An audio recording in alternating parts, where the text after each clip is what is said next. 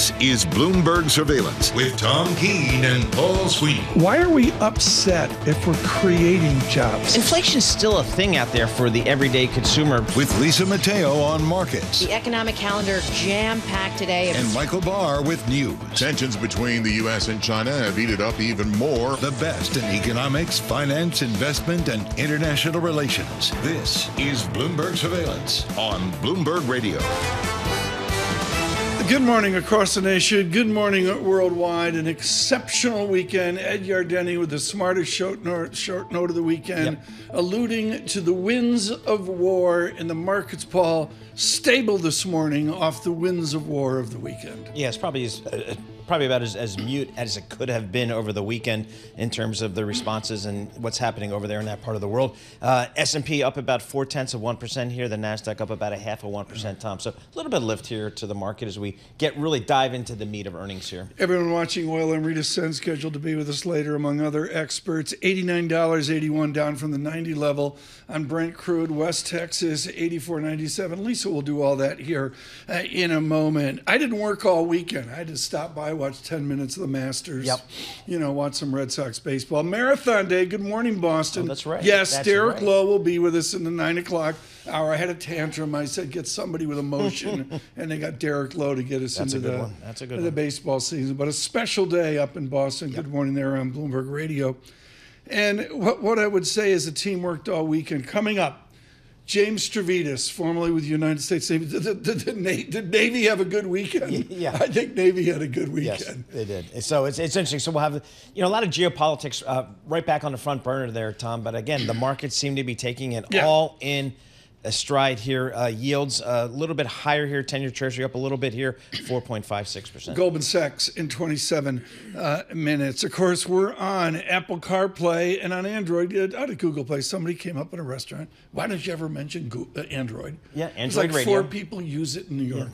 Android Radio, you can do it. Download the Bloomberg Business app, Apple CarPlay as well, in 20 nations around the world. YouTube, I haven't even logged on to live chat yet. I'll get on the live chat here in a moment. YouTube, you search Bloomberg Podcasts, and that gets you to Cut and Chisel, handsome Paul Sweeney.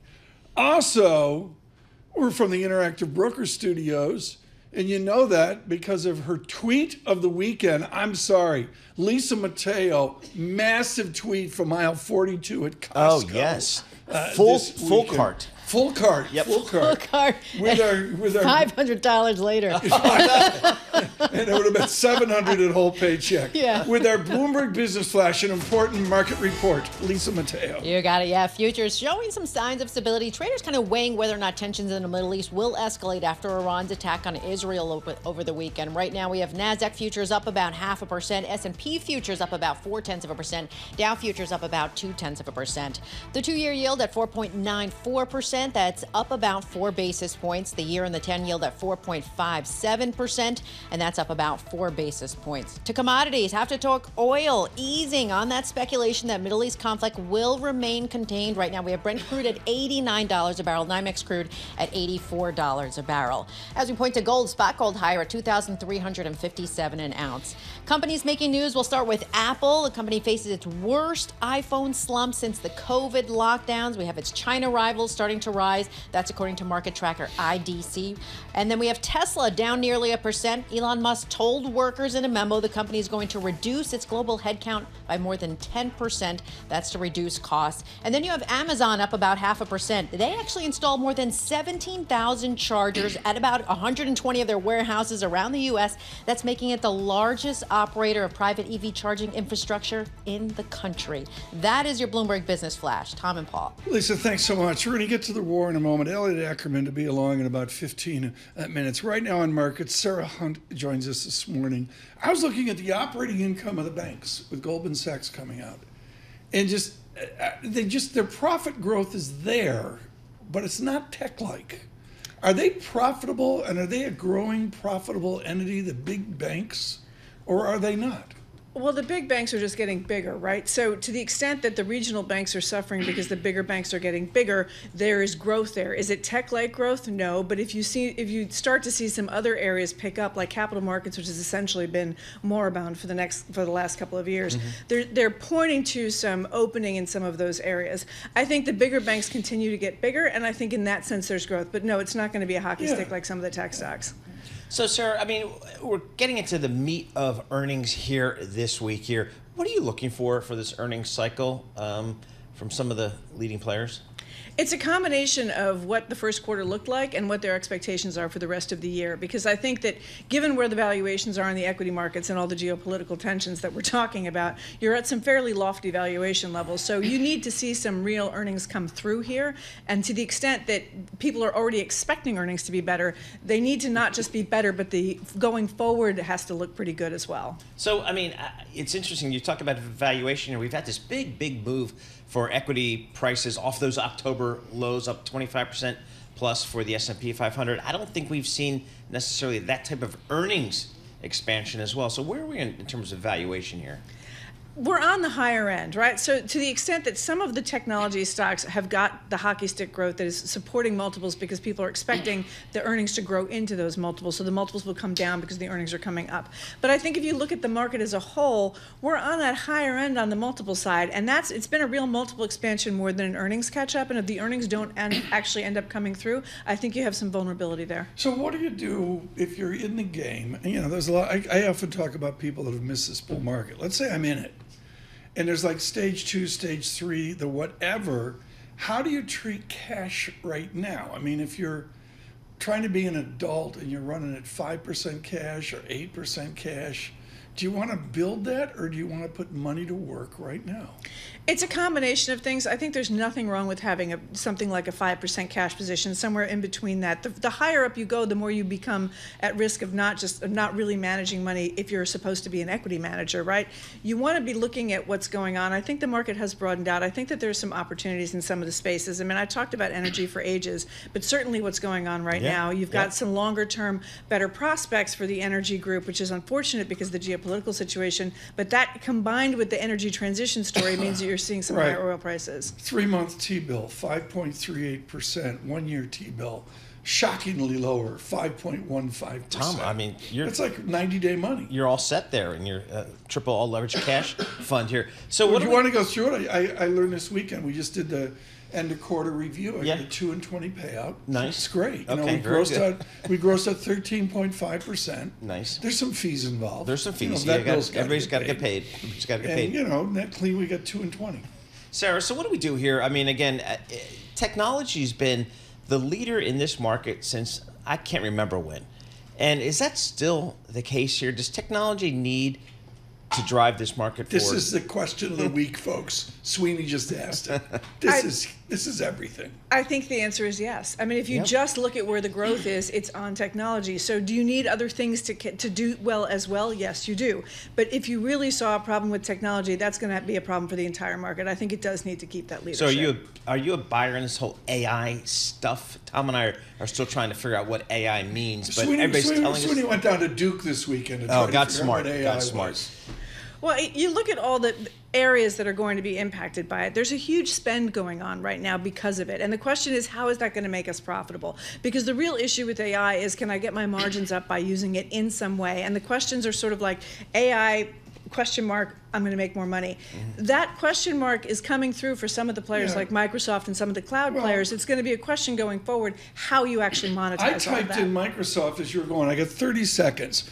Microsoft pre-COVID, 38 billion free cash flow. Oh, it's almost a double.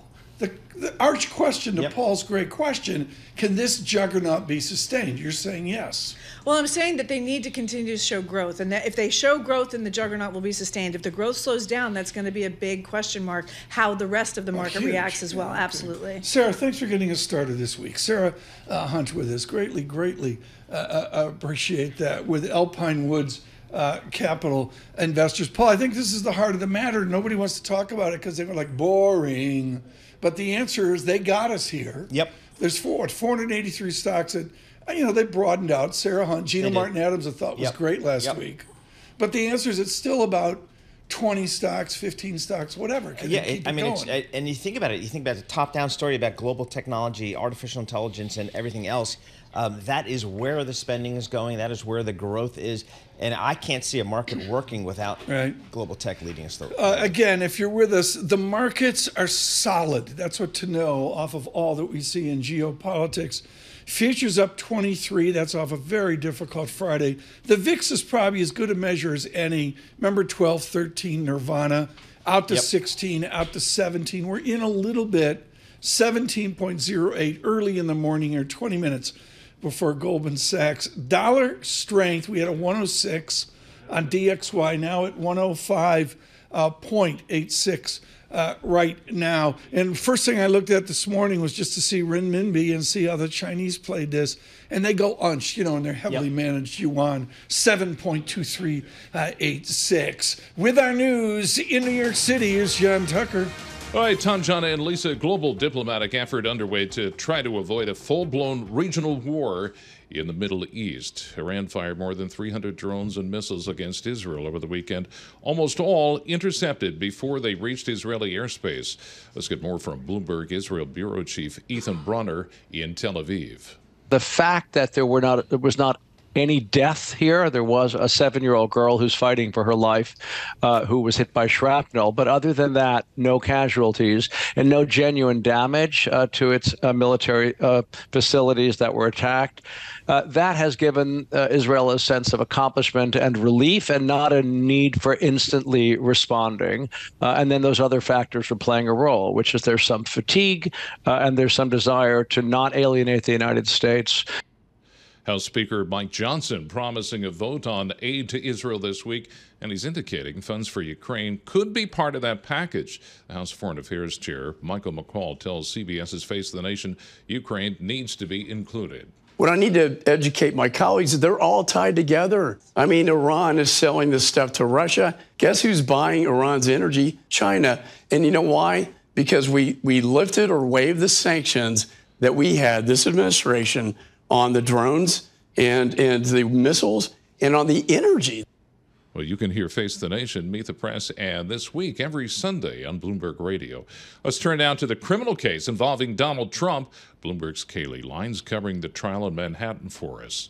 Donald Trump's historic New York criminal trial begins today, the first ever for a former U.S. president. He's charged by Manhattan District Attorney Alvin Bragg with 34 felony counts of falsifying business records, allegedly concealing hush money payments to porn star Stormy Daniels ahead of the 2016 election. Trump will be legally required to attend as a criminal defendant despite his ongoing presidential campaign. He has pleaded not guilty to the charges against him. The proceedings today begin with jury selection, which could last up to 2 weeks. The trial in total could last up to 8. In New York, Kaylee Lyons, Bloomberg Radio. And 11 people standing outside a family gathering Saturday night were in what Chicago police believe was a gang-related violence on the city's south side.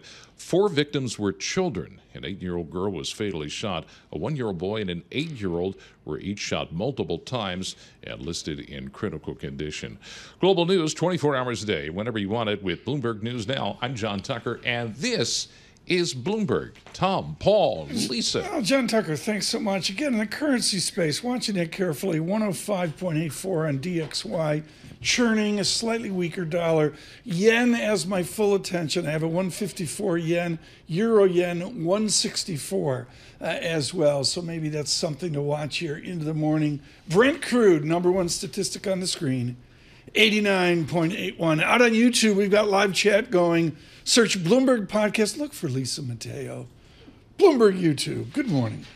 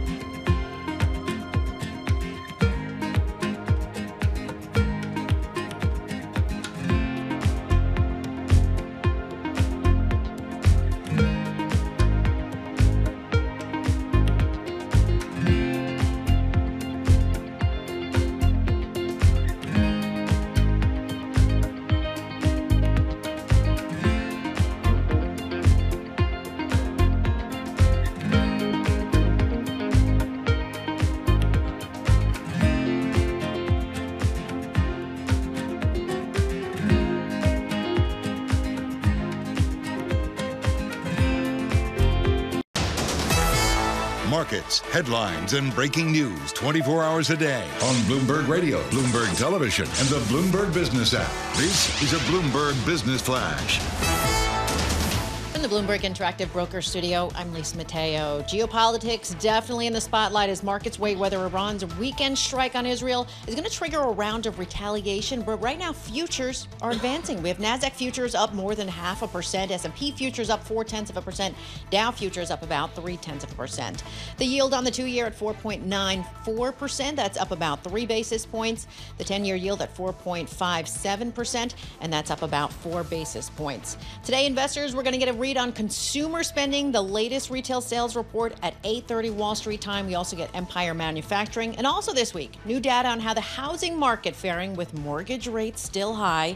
Earnings season continues. Yes, we have Goldman Sachs in just a few moments, as well as Charles Schwab, M&T Bank also reporting. Ahead of that, we'll check in with Goldman right now up 0.2%. We have Charles Schwab down 0.3%. M&T Bank down 0.5%. Companies making news want to point out Samsung. Word that the Biden administration plans to award the company as much as $6.4 billion in grants to increase chip production in Texas. And Salesforce. Bloomberg's learned the company targeting Informatica. That move would add onto its data integration. Shares are down about 2%. That is your Bloomberg Business Flash. Tom and Paul. Lisa, thanks so much. Paul, one of the great nexus in the world is a Saturday morning on Madison Avenue. You know, it's up with the shishi. Sure, I know. You know, I'm hanging around. And yep, of course. Being cool. You know, you go into K&D Wines and you look for a different vermouth. Okay. You know, something like that. And you go down the block and there's the corner bookstore. And it's iconic. You've seen it in movies, folks. Yep. The corner bookstore, Madison Avenue, up in the fancy part. And there in a left window, centered, I said to Mrs. Keene, I said, this is 2054. Yeah. This is a good book. It's going to be with my book of the summer. And now after what we saw this weekend, I have 2 books this summer, Chip Wars, Chris Miller, on technology. In 2054, the follow-up to 2034, on technology in the military. Oh, boy. Which I think we saw this weekend. Yes, I think we did. We are going to give you, I'm so proud. I got goosebumps, folks. I got ducky bumps this morning over the lineup you're going to see this morning on Bloomberg Surveillance as we try to understand this weekend. We start strong with the Marine. Elliot Ackerman, the author of 2054 with James Stavridis. Elliot, I'm going to cut to the chase. You have thought long and hard of the legitimacy of drone warfare. Lushenko and Rahman have a classic book, The Legitimacy of Drone Warfare, Evaluating Public Perceptions. You and Stavridis take it to 2054, where it's fair play. Is it fair play this weekend, how well the Israelis did? Or does drone warfare change your military? I think drone warfare right now is already changing militaries around the world, and it's creating a disaggregation of military power, really a type of military reset we haven't seen since the onset of the Second World War. So yes, it's changing over the skies of Israel, and in the trenches of Ukraine. So I think everyone should be paying attention. So, Elliot, the bottom line is here, over the weekend, we had obviously a pretty significant drone and missile attack on Israel. It seems like the Israeli defense kind of dealt with it pretty well. What do you think next steps will be, or what do you think next steps should be from Israel? Well, I think the Iranian response to the attack on their consulate in Syria sort of follows a pattern similar to what happened when the U.S. killed their General Qasem Soleimani. There is a massive, though ineffective, response on the part of the Iranians that allows them to claim that they have responded in kind. So I'm hopeful that we're going to see sort of, yes, an Israeli counter, but a de-escalation. But I think what's more profound, though, is that this is really the first time the Iranians have sort of stepped out from behind their proxies and directly struck Israel. Elliot, and to go to your expertise and your thinking in 2054 on drone warfare, we have Navy assets in the Eastern Mediterranean. I remember being humbled on a morning when we had death of the United Kingdom off Argentina with an Exocet missile.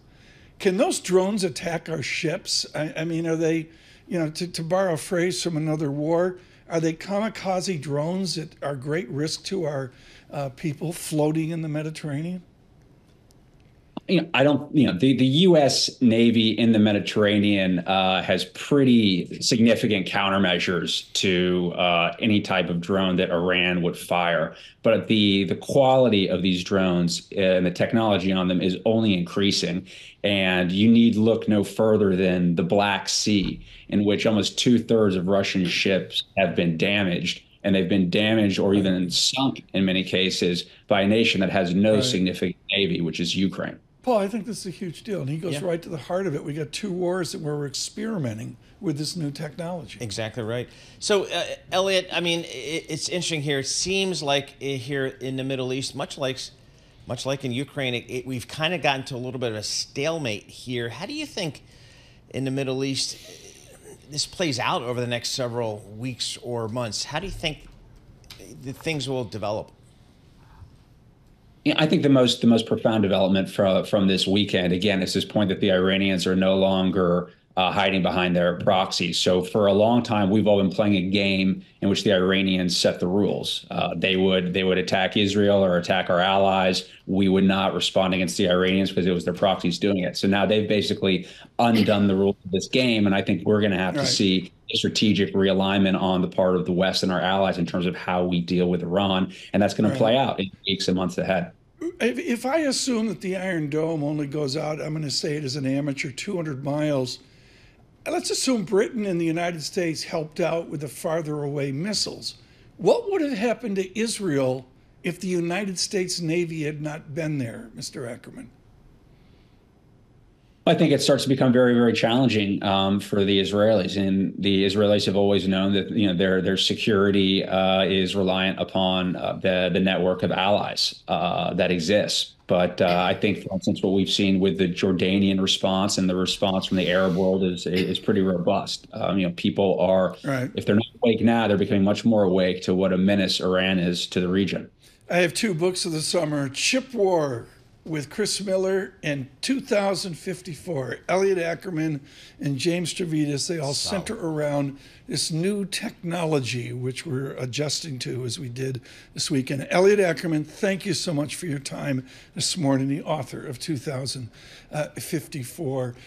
David is over at Goldman Sachs. Mr. Solomon's going to have to author an earnings discussion and a view forward as well. This is trenchant. I mean, the news here is he can't keep people underneath him. They keep, as a generalization, they keep drifting away. Yep. Some of the ratios are actually pretty good. Pretty good, yeah. Which Goldman Sachs are we going to see in 6 minutes? It's going to be interesting, Tom. We got Goldman Sachs. GS is the ticker symbol, market cap $130 billion. Stock is absolutely unchanged on the year to date, Tom. It's up about 20% over the past 12 months here. But, just that stock price, no movement this year. People are really trying to get a sense of kind of what the next 6 to 12 to 18 months mean for Goldman Sachs. Yeah. I'm looking at the ANR function, 18 buys and 10 holds on this stock. Yeah, so 10 holds speaks all. And let's remember, folks, we bundle all these banks in together, which drives me nuts. I got 310,000 bodies at JP Morgan. I got 1/9 at 34,000 bodies at Goldman Sachs. It's 1/10, 1/9 the size of JP Morgan. So they're really not comparable, but we'll do that. Allison Williams scheduled to be with us. Also fired up. Did you see the newspapers? Yeah. They give us a look. We're not allowed to talk to Lisa about it. They keep us separated on the floor. But Chinese we got to look there, and I think it's it's germane newspapers here on a 80-degree day. Does it get to 80 today in New York? Could be. Boy, how good would that be? I'm still dressed for the frigid March we've had. I mean, it's like gorgeous here, folks. We'll have to say, good morning, Boston. It is Marathon Day. If you are from Boston, it is religion. There's no other way to put it. Just great. Derek Lowe, scheduled to be with us on Lots in Modern Baseball as well. On the data front, as Ed Yardeni said over the weekend, it is the winds of war, and the markets have reacted well this morning. SPX up 0.5%. NASDAQ up 0.6%. Brent crude stable, to say the least, $89.86. Our Ethan Bronner, our team in Tel Aviv, on the watch. Please stay with us on Apple CarPlay. On YouTube, search Bloomberg Podcast. The live chat is on fire this morning. Stay with us. This is Bloomberg Surveillance.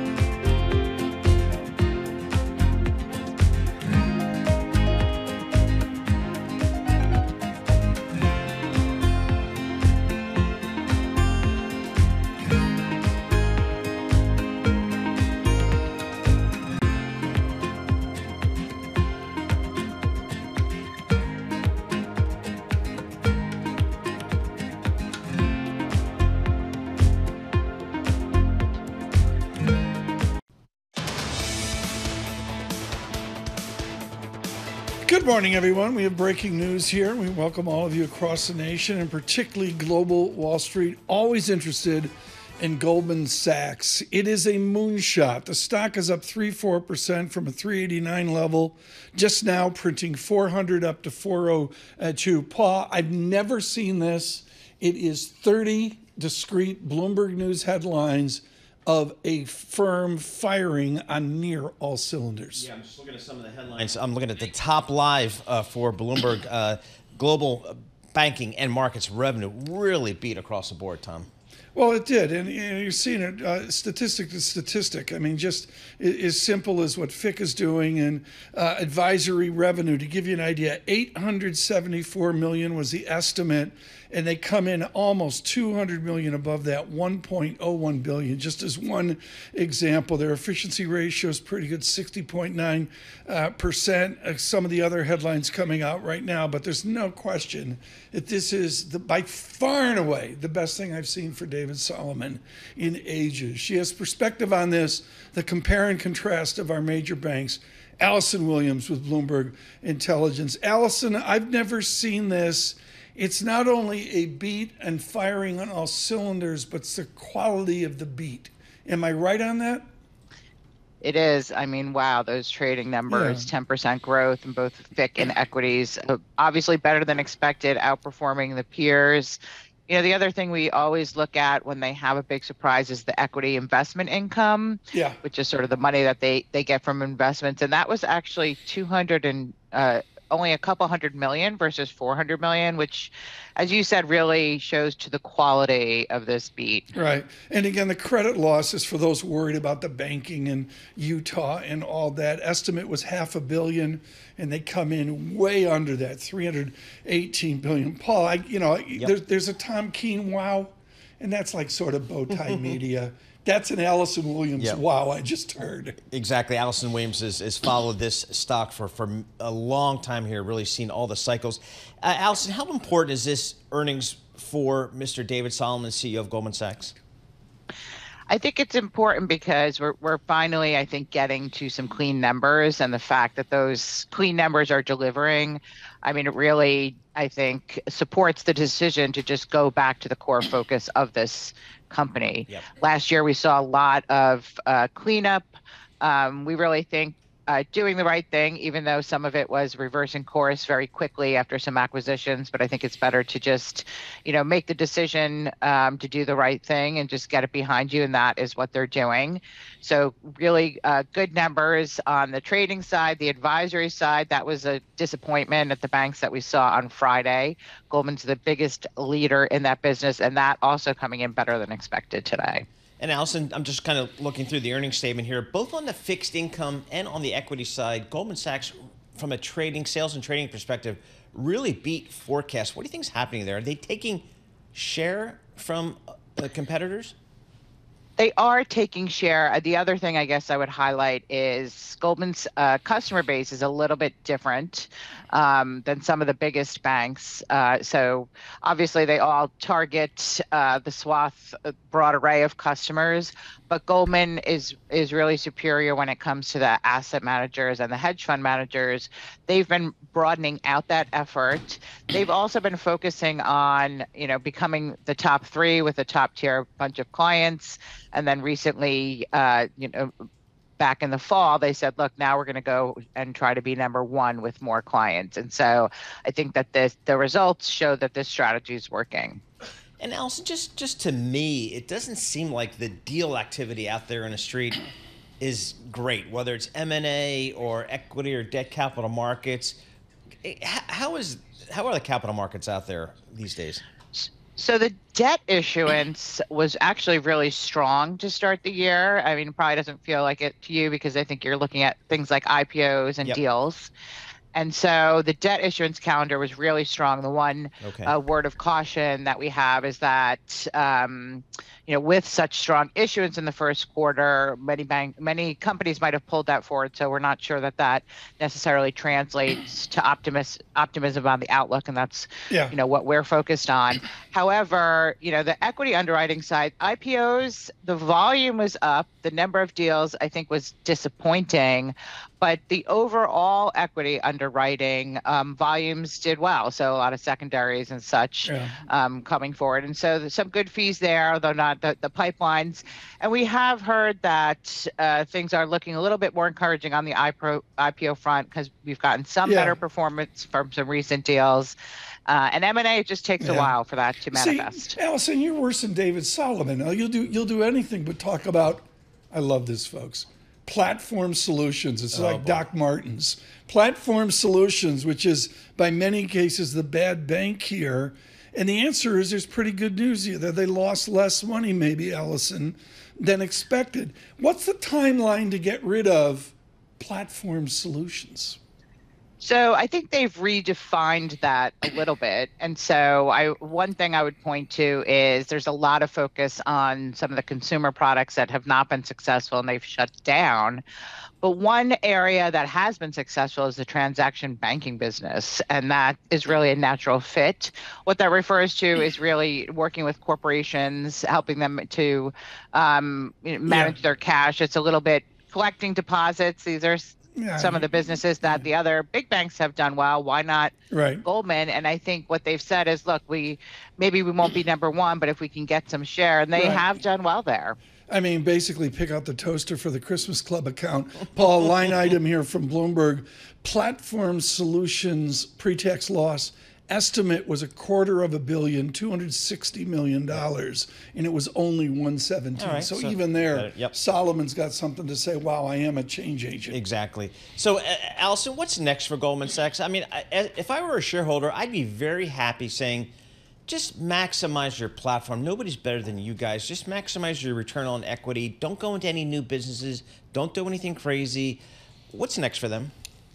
And I think that is what's next for them, because basically, under Blankfein, they started expanding into a lot of different businesses. And I'd also point to that was at a time, when there was a lot of regulatory pressure, there was a lot of pressure on their core business. So they started looking in all these different areas. But now they really pulled back, and as you said, they are focused on their business. So all the businesses that we just discussed in terms of trading, in terms of deals, the transaction banking is the one newer initiative that they're keeping, but asset management too, alternatives, private credit, we can't hear enough about that, right? So they're really leveraging their expertise in those businesses. Let's get out front on Morgan Stanley with new management there as well. You mentioned asset management, the heart of what James Gorman did. Do a compare and contrast. Totally unfair, but I love doing this to Allison. Do a compare and contrast on Goldman Sachs, which we see, and Morgan Stanley still a mystery.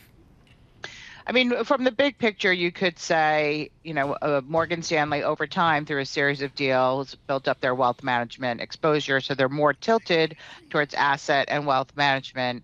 Goldman Sachs a little bit different. As we said, they had some initiatives, they pulled back, but they still have the same mix, the institutional and the asset management business. So at Morgan Stanley, where the wealth management is bigger and you have that sort of wirehouse business where you're focusing a little bit more on the mass affluent, you had a big slowing last year. So first half, huge wealth inflows, really doing well in that business. Then we saw a big slowdown. We also had new management, as you said, came out, and the one thing they did was sort of take a little bit off the top in terms of optimism with the goals, and talk about the wealth margin coming in, sort of in the below 30% for some period of time, still getting to 30%. So they've really lowered the bar for that business. But we're also expecting to see some good things on the equity side in terms of the institutional side for Morgan Stanley as well. Just brilliant here. On a bang-up day, Goldman Sachs up a solid 3% plus, even 4% at some point. No other way to put it. Futures advanced fractionally on this.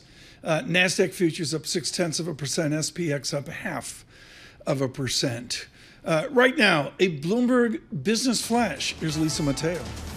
And since we're talking about Goldman Sachs, I want to point out we're still waiting for Charles Schwab, M&T Bank. Charles Schwab, their shares are little changed right now. M&T Bank, they're down about 0.5%. And the markets, well, futures rebounding after closing lower Friday. We also had a weekend full of Middle East tension. Right now, NASDAQ futures up 0.6%. Dow and S&P futures up about 0.5%. To currencies, the yen weakened to a 3-decade low against a dollar. And I want to point out Bitcoin at 66,183. We have some cost-cutting measures over at Tesla. Tesla's down about 1%, but Elon Musk told workers in a memo the company will reduce its global headcount by more than 10%. And since we're talking EVs, EV tax credit applications, they're pouring in. The Treasury has processed about $580 million in advance payment to EV dealers since the beginning of the year. That is your Bloomberg Business Flash. Tom and Paul. There's a blue button. The blue button is a Detroit Lions color. Yes, exactly. Michael Barr off this week. Well-deserved. Really? Yeah, recovery. I'm not sure I approve that. I mean, it's been like a 6-week birthday celebration. Yes, he's just been going hard. He only turned 59 once, right? Yeah, he's like working it hard. Let's have a Masters chat right now. This guy, is he really Tiger Woods? I won't say that, but I mean, he is the best golfer in the world, no doubt about it, and he just won his second Masters in the last 3 years. So he is the #1 player in the world, and he showed it this week. He was, start to finish, wire to wire. He was the best player out on the course. And it was everybody out there. All the live golfers were there. The PGA golfers were there. Everybody was there. What does it mean for that fractious relationship forward? I don't know. You just step back and you say, guys, stop talking and just do it. Get everybody back together again. This is just absolutely silly. It's really hurting the game, in my opinion. Just get it together. Nobody really cares anymore. Just get back together and let's grow the game of golf. We're going to have to see. We're going to have a lot more media talk as well. Really a huge Lucas Shaw's note this weekend.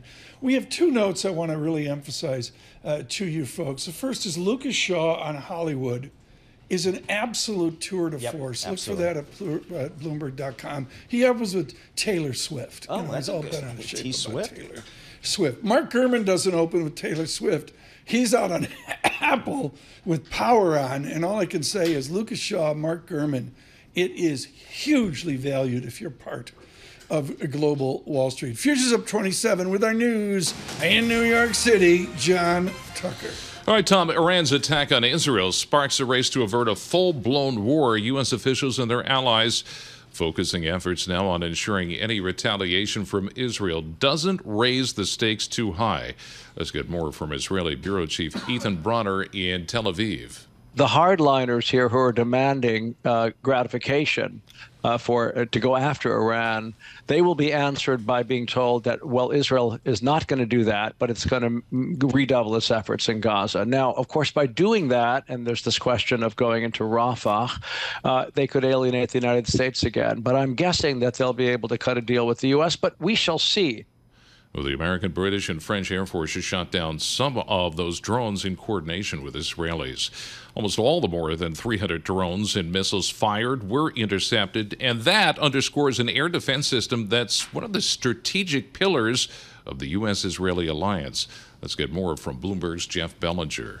Israel's most active and well-known air defense is Iron Dome. It sits alongside other missile defense systems like the Arrow to counter ballistic missiles and David Sling for medium-range rocket or missile attacks.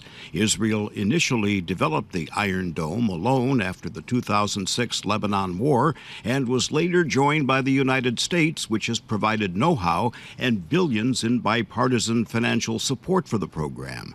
Virginia-based Raytheon helps to manufacture the Iron Dome. Jeff Bellinger, Bloomberg Radio. And the Washington Post is reporting the FBI has opened a criminal investigation focusing on the massive container ship that brought down the Francis Scott Key Bridge in Baltimore last month. Global news, 24 hours a day, whenever you want it, with Bloomberg News Now. I'm John Tucker. This is Bloomberg.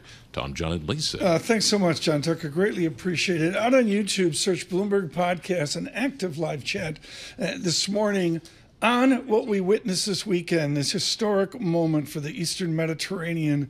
Coming up, Robert D. Kaplan. Coming up, Ian Bremmer, John Kirby of the White House, James Stavridis of the United States Navy.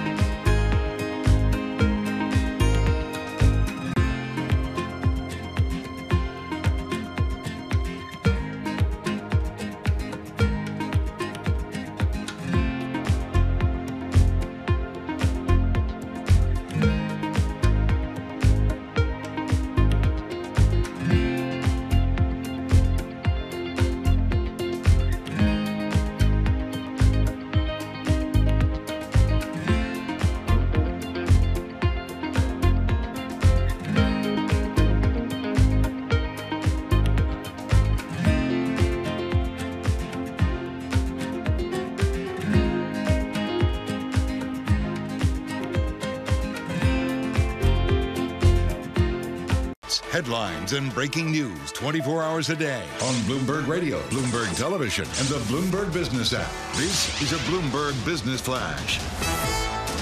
From the Bloomberg Interactive Broker Studio, I'm Lisa Mateo. We want to check back in with Goldman Sachs as earnings season continues. Right now, those shares are up more than 3%. Shares of its rival, Morgan Stanley, which is expected to report tomorrow their earnings, they're up more than 1%. We're still awaiting results from Charles Schwab and also M&T Bank.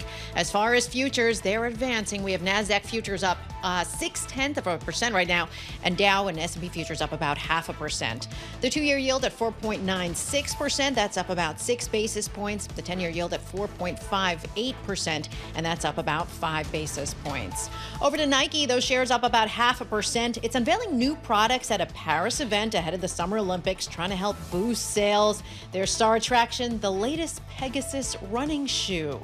And apparently, Barbie mania not over. Mattel, partnering with Kraft Heinz, are going to produce a pink barbecue sauce. Can't make it up. Only in the UK and Spain. I thought it was going to be Barbie Velveeta. No, that is your Bloomberg Business Flash. Lisa Mateo, thanks so much. Beneath the headlines, there was a Paul Sweeney headline over the weekend. Netflix, they're suffering so badly. They've really made a sea change, Paul. Netflix is reorganizing, I'm going to say it as an amateur, their film division. Yep. And it's going to be more about the audience and less about auteurs. I don't know what an auteur is. This is in the New York Times. I think it might be an auteur. Auteur is how you say audience after the third martini. Yeah.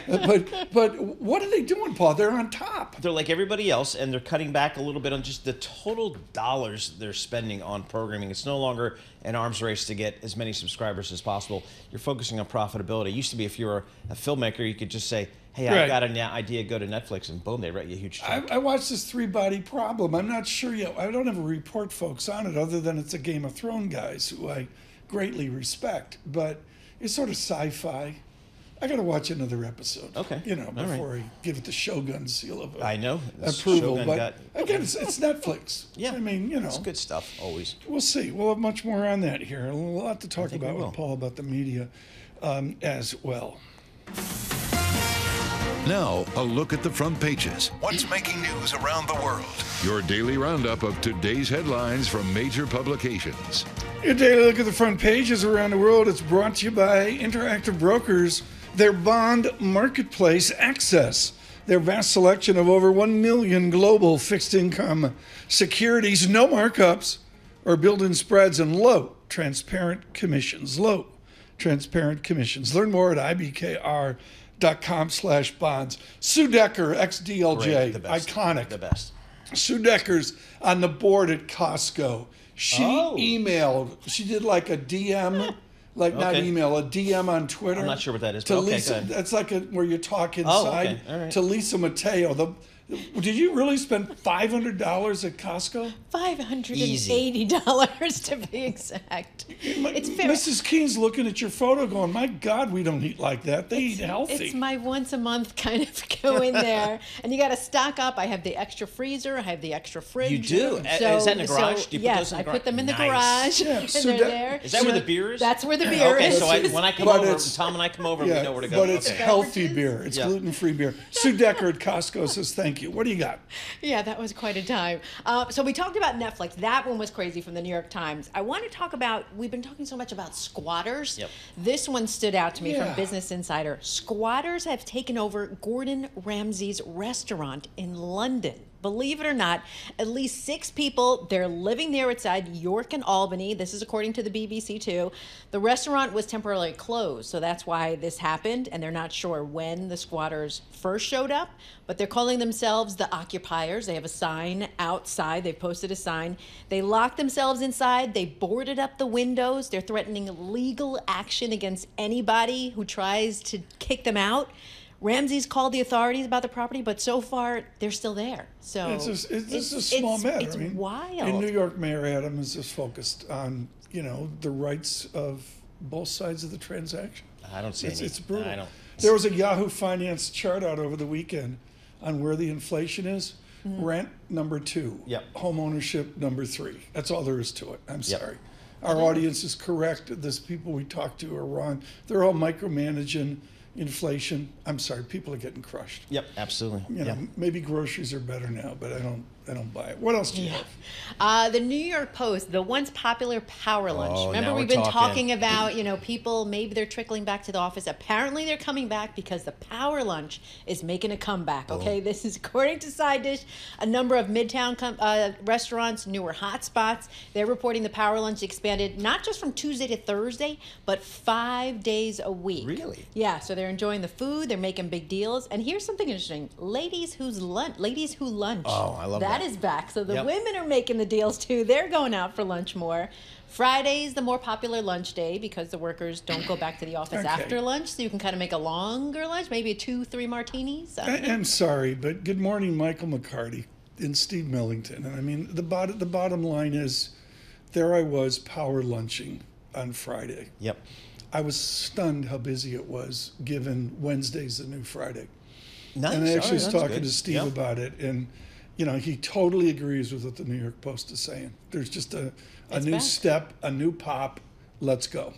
I hope it continues. I think people know how biased I am on this. I'll be at the LA Gourmet Deli power lunching today with my sandwich, but I know usually I'm on Michael's, Tom. That's my go-to spot. That's where the media folks hang out. That's like Michael's. media. I just sit at the bar. I don't who I saw there? Nick Colas. Yeah. Well, he was in some intense private meeting. I think he was trying to sell Google or something. But Nick Colas came. He was there. Yeah, he was having the green asparagus with the French sauce I can't pronounce. Next. Fancy stuff. And this is the last one. It's a bit of a battle going on at the gym because a lot of these influencers are taking their phones and they're filming themselves. And they're posting all these things. The people in the background, they don't want to be on their feed. So it's this back and forth thing about people saying, stop filming yourself at the gym. Enough of it already. Do you film yourself at the gym? Yeah, I was going to say, you're looking at us like you guys have no idea what we're talking about. We have no idea what you're talking about. Do you have your phone out at the gym, Lisa? Our audience wants to know. The thing is, I work out at home. I don't go to the gym. And you've got the power gym. This is not like the Peloton, Tom, or like the little walking on a treadmill. No, she's got like free weights and barbells. Yeah, it's like there's a house. It's like 3 houses down from Dan Loeb in the Hamptons. I don't know who owns it. Yep. And it's like literally 4,000 square feet of gym equipment. Yep. Do you have something like that? Not 4,000, but maybe a little piece of that. But all of my friends who go to the gym, that's what they complain about. They're like, enough of this already. Like, do your workout. You're taking up my time on the bench. You're doing this, and so because you got to get your phone all set up and the lighting and all that kind of stuff. Okay, we're going to get serious here. And good morning, Jeremy Either, who I adore out in Vancouver, is just phenomenal out on YouTube and has really helped me a lot in trying to keep this aged body going. Lisa, how long should you work out with weights? How many minutes? With weights, no less than 2 days a week. Oh, no, Jeremy's 4 days or more. Oh, there you go. What time? Yeah, what time? I see guys in the gym, and they're there for 3 hours. What are they doing? Too much. Yeah. They don't want to go home. Yeah. That's their excuse. Well, how many minutes do you work out on a given day with weights? Me, 40 minutes. That's it. 40 minutes. 40 minutes. But is today an arms day or a legs day? Today is arms day. Today's arms day. Shoulders and abs. After the trip? Yeah. What's for you? Arms day, legs day? I do a hockey workout. I do it in less than 20 minutes, and I get about 80%, 75% done because I don't have time for this stuff. No, not like Lisa. No, you don't have to be there that long. And I am taking photos. Yes, exactly. Tag me next time. Pharaoh still talks about me in the gym because I'm actually lifting weights. Okay. The rest of them are doing 3 sets in that.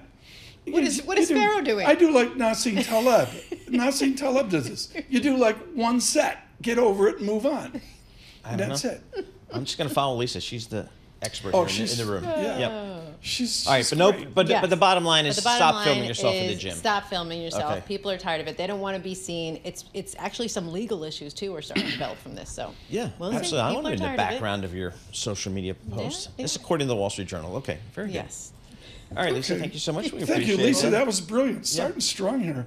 On the weekend, we are focused on the Eastern Mediterranean. The markets are focused, too, with a good tape. Brent crude, 89.79, not up, pretty much stable, and futures up 0.5% as well. We say good morning to Boston. We're doing Boston music, but we thought we'd go British because everybody up there, they're going to say at the end of the day, Iran.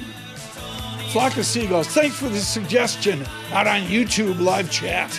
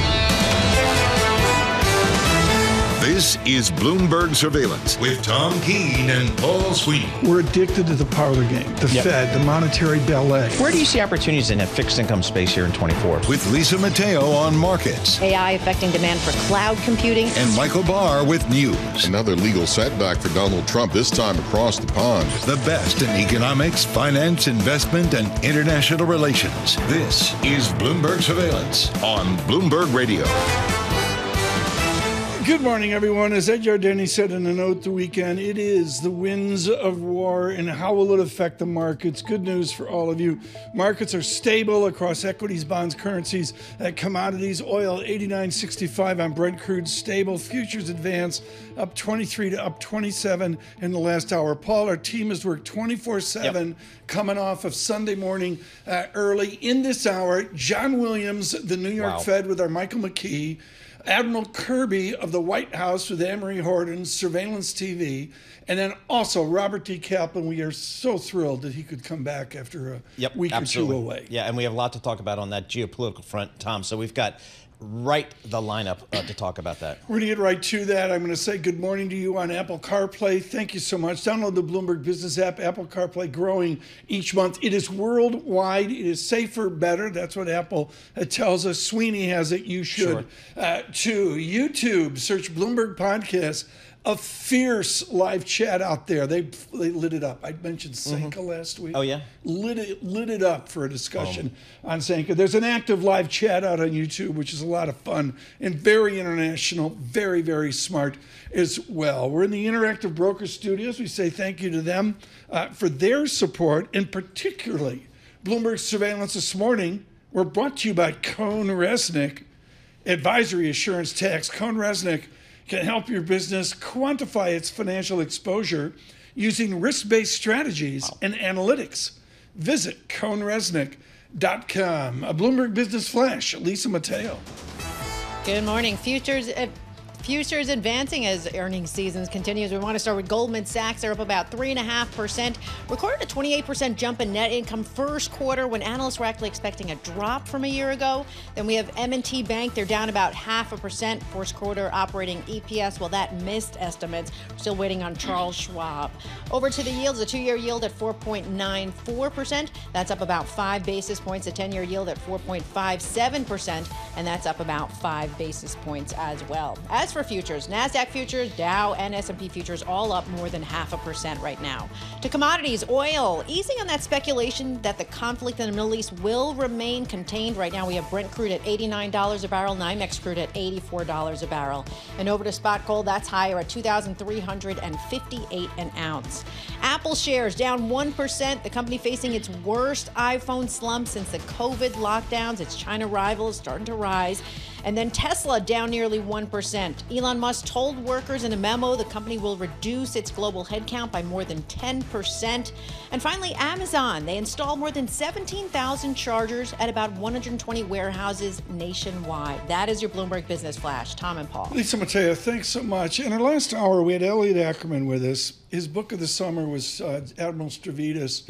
Is 2054 off of 2034, which is about technology. It is just simply this overwhelming technology. I'm reading right now, Paul, Max Hastings, 900 pages on Vietnam. I'm really deficient on my Vietnam knowledge. And that's sort of where we realized we had no technology, the bombing and all that. And we had to discover the technology. And now we're on to this new modern warfare, as we saw this weekend.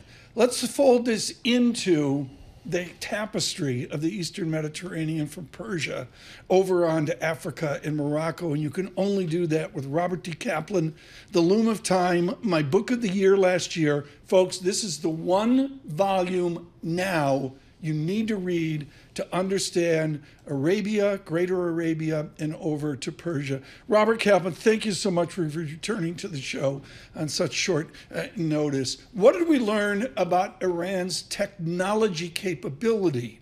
Are they a medieval technology, or do they actually have ability? They have a lot of ability. Remember, this is a Persian culture that is on the brink of of being able to deploy a nuclear bomb that's far ahead of any Arab state. On the other hand, what we learned this weekend was it was brilliant. There are hundreds of missiles and drone attacks on Israel were brilliantly deterred by the Israeli defense systems, the Iron Domes, the other anti-missile systems they have, with the help, and this is critical, Tom, with the help of the United States, the West, and Jordan, and maybe some other Arab countries which have not been disclosed. So we've seen a new alliance almost, despite all the criticism of Israel for its invasion of Gaza. You lead your book with Edmund Burke, who we all were forced at gunpoint to read cover to cover. Robert D. Kaplan memorized it. With the rage and the frenzy out there, the basic Arab tribes, as a general statement, is stated by Robert T. Kaplan, have to have a rage and frenzy here towards Persia. How do they relate back to Israel if they have a rage and frenzy this morning over Tehran? Because ultimately, despite everything the Israeli military has done in Gaza, countries like Jordan, Saudi Arabia, the Gulf countries see a radical clerical regime in Iran as more of a danger to them than Israel. And when push comes to a shove, they will aid Israel. This is significant. So, Robert, I guess given the escalation, I guess as it were, over the weekend, where do we go from here in this conflict here in the Middle East? I think a lot of folks are just saying, are we in a stalemate position here? Where do we go? I think the Israelis have the initiative at this moment. They took a big hit from Iran, and they completely deterred it. Iran has really nothing else it could do. The initiative, the ball is in Israel's court. It may very well wait to respond. It may not be a tit-for-tat respond. It may wait until their intelligence drives up more opportunities for assassinations of key Iranians.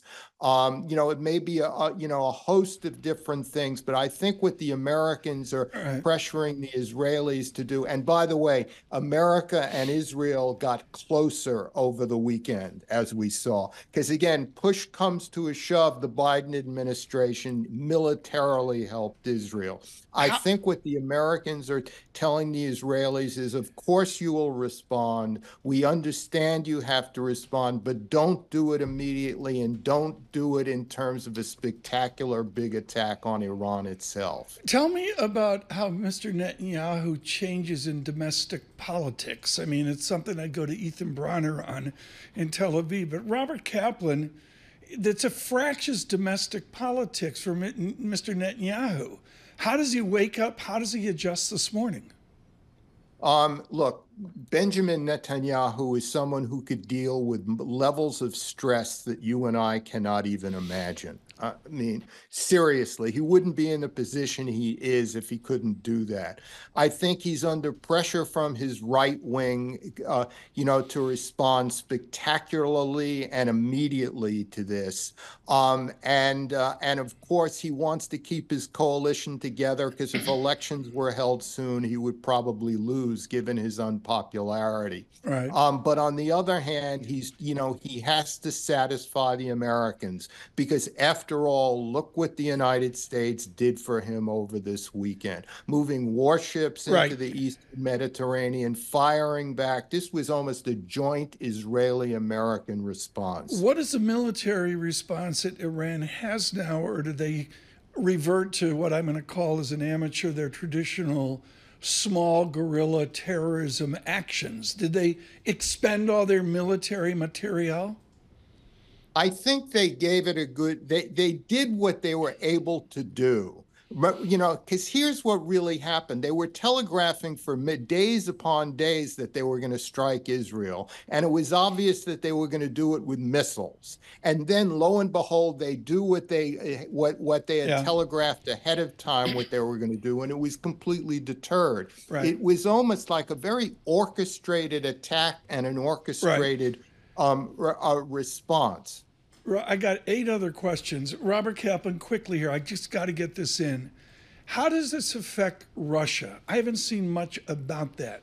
How does Mr. Putin adjust after a naval base in Syria after all this?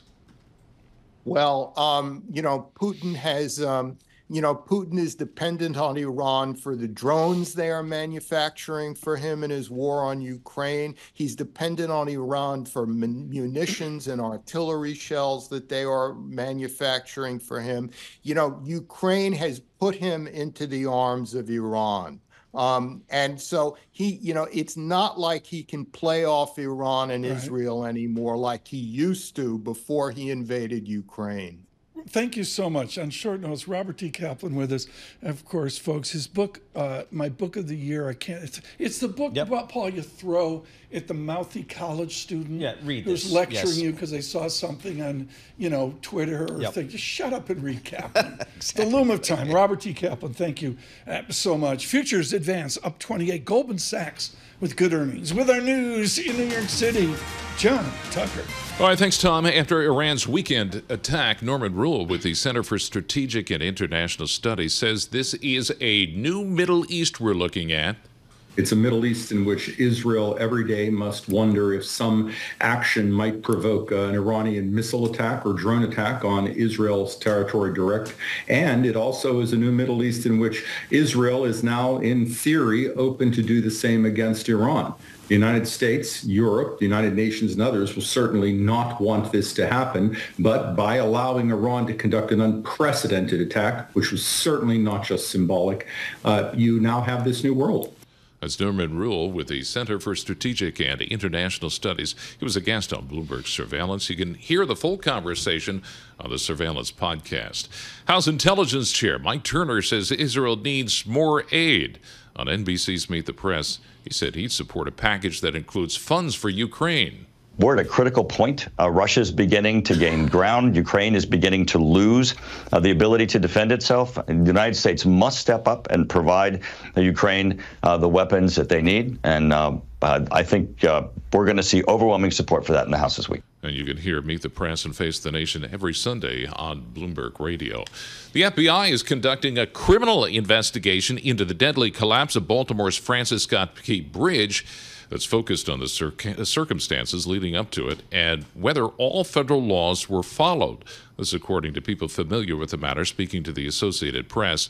The FBI was present aboard the cargo ship Dolly conducting court-authorized law enforcement activity, the agency saying in a statement that was posted today. Well, tight security planned for today's Boston Marathon with a heightened threat environment there. Olympic qualifier Connor Mance ran the marathon last year and is back in Boston as a spectator. It's amazing. The energy that comes with the Boston Marathon is unmatched anywhere. And so, while I would love to be running the marathon, I just can't do it with the Olympics coming up, but I'm so happy to be here. The Boston Marathon, by the way, started in 1897. Tom was one of the runners. Global news 24 hours a day, whenever you want it with Bloomberg News Now. I'm John Tucker, and this is Bloomberg. I talked to my friend Ted. I said, one year I tried to run it, and I looked at my left ankle and said, no, I don't think so. No. Paul, we haven't talked about the 2-year yield. We're like heading up 5 beeps. We're getting back to 5%. We are, Tom. 4.95% on the 2-year, up 5 basis points today here. And, the Fed is talking about... They're still talking about rate cuts, but the market's, a little bit skeptical here. John Williams with Michael McKee. That's in this hour. John Kirby of the White House. John Williams of the New York Fed. Where else? Bloomberg Surveillance. We say good morning to you.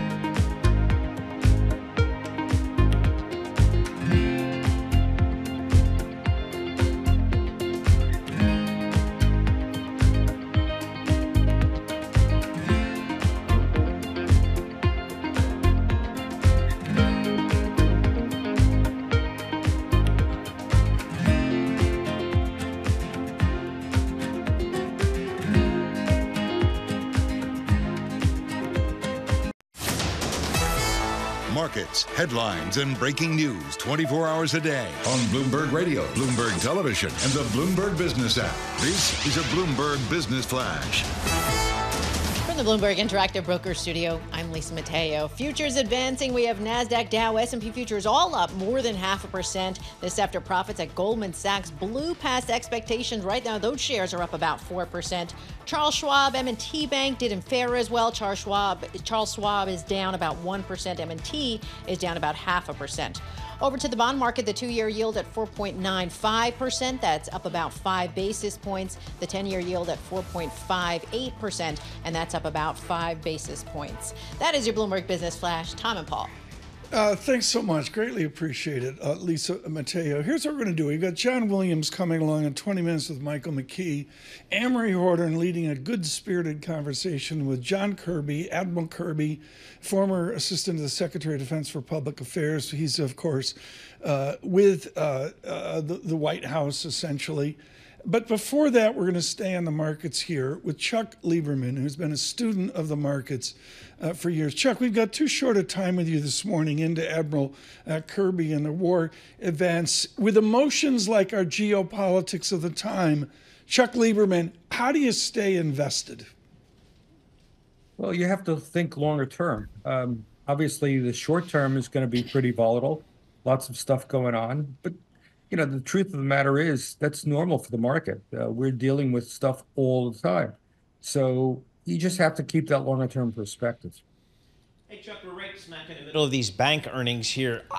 Talk to us about Citigroup. I used to work there. It's my firm. It's an alma mater of mine. But it's a bank that's just trying to get it right. What did you see? Well, I think they're making real progress. Everyone's been waiting to see the results of all of the efforts that have been put in over the last couple of years. And it sure looks like Joan Fraser is making tremendous progress. I think that's why the stock held up the way it did on Friday. It's suggesting that they're going to continue to see some moderation in their cost structure. They're certainly getting rid of a lot of the overseas stuff. So I think it's very, very promising. And it looks like the restructuring is taking hold. I've got to ask you, Chuck Lieberman, about the Yardeni-Ankampura bull market we're in. Do you share the enthusiasm of a linear prediction higher here and what tech does? Well, in my mind, it's never going to be linear. It's just always going to be a sawtooth pattern. But the fact of the matter is, if you look away from the Magnificent Seven, the rest of the market, in my judgment, is reasonably valued. And that means that as long as corporate earnings continue to do well, which is what I expect for 2024, in fact, as you go further into the year, the outlook gets better and better. So as far as I'm concerned, we have conflicting forces working on the market. Higher rates are a headwind, but the underlying economy and corporate profits are a tailwind. Chuck, thank you. Well, we're going to have to leave it there because of what's going on in Iran and Israel. Chuck Lieberman, thank you so much. Advisors, Capital Management today. And now our John Farrow in conversation with Admiral Kirby. I believe the War Cabinet is still deliberating and making their decisions. The president had a very good conversation with the prime minister right after or towards the end of the attacks on Saturday night. And the president was very direct that this was a huge success, that Israel can be proud that it doesn't stand alone and that it has superior military capability. Iran utterly failed in what they were trying to achieve, and that success alone sends a strong message to Iran and to the region about Israel's place there. Sir, could we just define success? How can we define the weekend's events as a success, to see the first direct strikes coming from Iranian soil on Israel? How is that a success in any way, shape or form? Yeah, let's talk about what didn't happen. Hardly any damage, and the only impacts were to an air base in central Israel. No real casualties except, sadly, a young civilian girl was critically injured. And the vast majority, as the IDF have said, 99% of what Iran threw up in the air, drones and missiles, never landed. either failed or actually got shot down. So that's what didn't happen. And what did happen was Israel proved it has superior military capability, and just as critically, they don't stand alone, that the United States stands with them. I think people are maybe not cognizant of the fact that the president put U.S. forces in harm's way to help defend Israel. For the first time, American fighter pilots in the air shooting things down that were heading towards Israel. And they were extraordinarily successful in doing so. I think that's significant. You're talking about a successful defense. I think a lot of people also focused on the unsuccessful deterrence. The president said don't, and they did. And we're trying to work out, Admiral Kirby, in what way the U.S. is able to influence Iranian behavior. Well, the president pre-positioned military forces in the region, which allowed for that unprecedented successful defense. The president met with the G7 leaders yesterday to talk about a unified diplomatic response and to consider other options and alternatives to try to hold Iran accountable for what it did on Saturday night. Iran is increasingly isolated in the world, certainly in the region, and Israel has proven that it has friends. If Israel does not respond, is the new status quo that Iran can strike Israel from its own soil and there won't be a retaliation? Again, I can't speak to that, Anne-Marie. That's going to be up to the Prime Minister and the War Cabinet to make those decisions. We respect that, that it's a sovereign nation and they have to make those decisions. There's lots of reporting that the Biden administration that was verbalizing to the Israelis that they do not support a counterstrike. Isn't that, in a sense, taking one of those tools out of the toolbox and brandishing it to the world? The tools that we took out of the toolbox were pretty significant on Saturday night, Anne-Marie. Ballistic missile destroyers in the Eastern Med helping shoot down ballistic missiles, fighter aircraft in the air, other partners participating. There was a lot of tools in the toolbox, and that there's no question that Iran recognizes the coalition that was put together to help Israel defend itself. Again, I can't speak for what either side will do going forward. All I can do is speak for President Biden as Commander-in-Chief. He has since October 7th, and he will continue going forward, making sure that we are meeting our commitments to Israel, but just as critically that we're meeting our commitments to our own national security interests in the region, making sure we have the resources in place to protect our troops, our facilities, and the missions that we're conducting there in the Middle East. We've had 60 tons of arsenal fired upon Israel directly from Iran. We've had 6 months of Iranian-backed Houthis hitting as well, trying to hit even U.S. vessels in the Red Sea and disrupting global trade. We also had an uptick of uranium enrichment by Iran. So to get to this deterrence, what is the U.S. willing to do? We have sanctions in place. Is the United States willing to enforce them?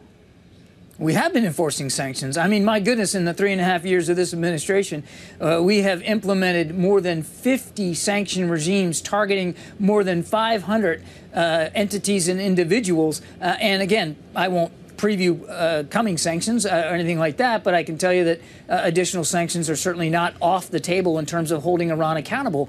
And take a look at the additional military resources that President Biden has added to the region, even before October 7th. This is something that he's been keenly focused on. And as we saw from Saturday night, Iran is increasingly isolated on the world stage. They are increasingly making it harder for anybody in the international community to be sympathetic to any of their inimical interests there. So, again, I think we've done a lot. We'll continue to look at our options going forward, and I suspect that we'll continue to hold Iran properly accountable. Admiral Kirby, how are they isolated? They had a call with the Saudis. They're sending all their oil to China. They're sending Shahad drones to Russia. In March, Iranian oil output hit a 5-year high. Where is the enforcement? There is enforcement of the sanctions, Anne-Marie. Again, this is one of the most heavily sanctioned countries in the world. And we're going to continue to look at our options going forward to hold them properly accountable. The sanctions are certainly not off the table. Neither is going to making sure that we've got the capabilities in the region, and we do, to thwart some of their destabilizing activity. You talked about the uranium enrichment. When the previous administration pulled out of the Iran deal, it vastly accelerated the degree to which Iran could start to spin up their centrifuges and get closer to some sort of breakout capability. The president obviously tried. We tried, but Iran was not negotiating in good faith to get back into that Iran deal. But he also made clear that we will not allow Iran to achieve a nuclear weapons capability. We prefer to do that through diplomacy. But if not, we've got other options available to us. What's diplomacy? Bob Malley, the Iranian envoy, is still under investigation. Who is leading these diplomatic efforts?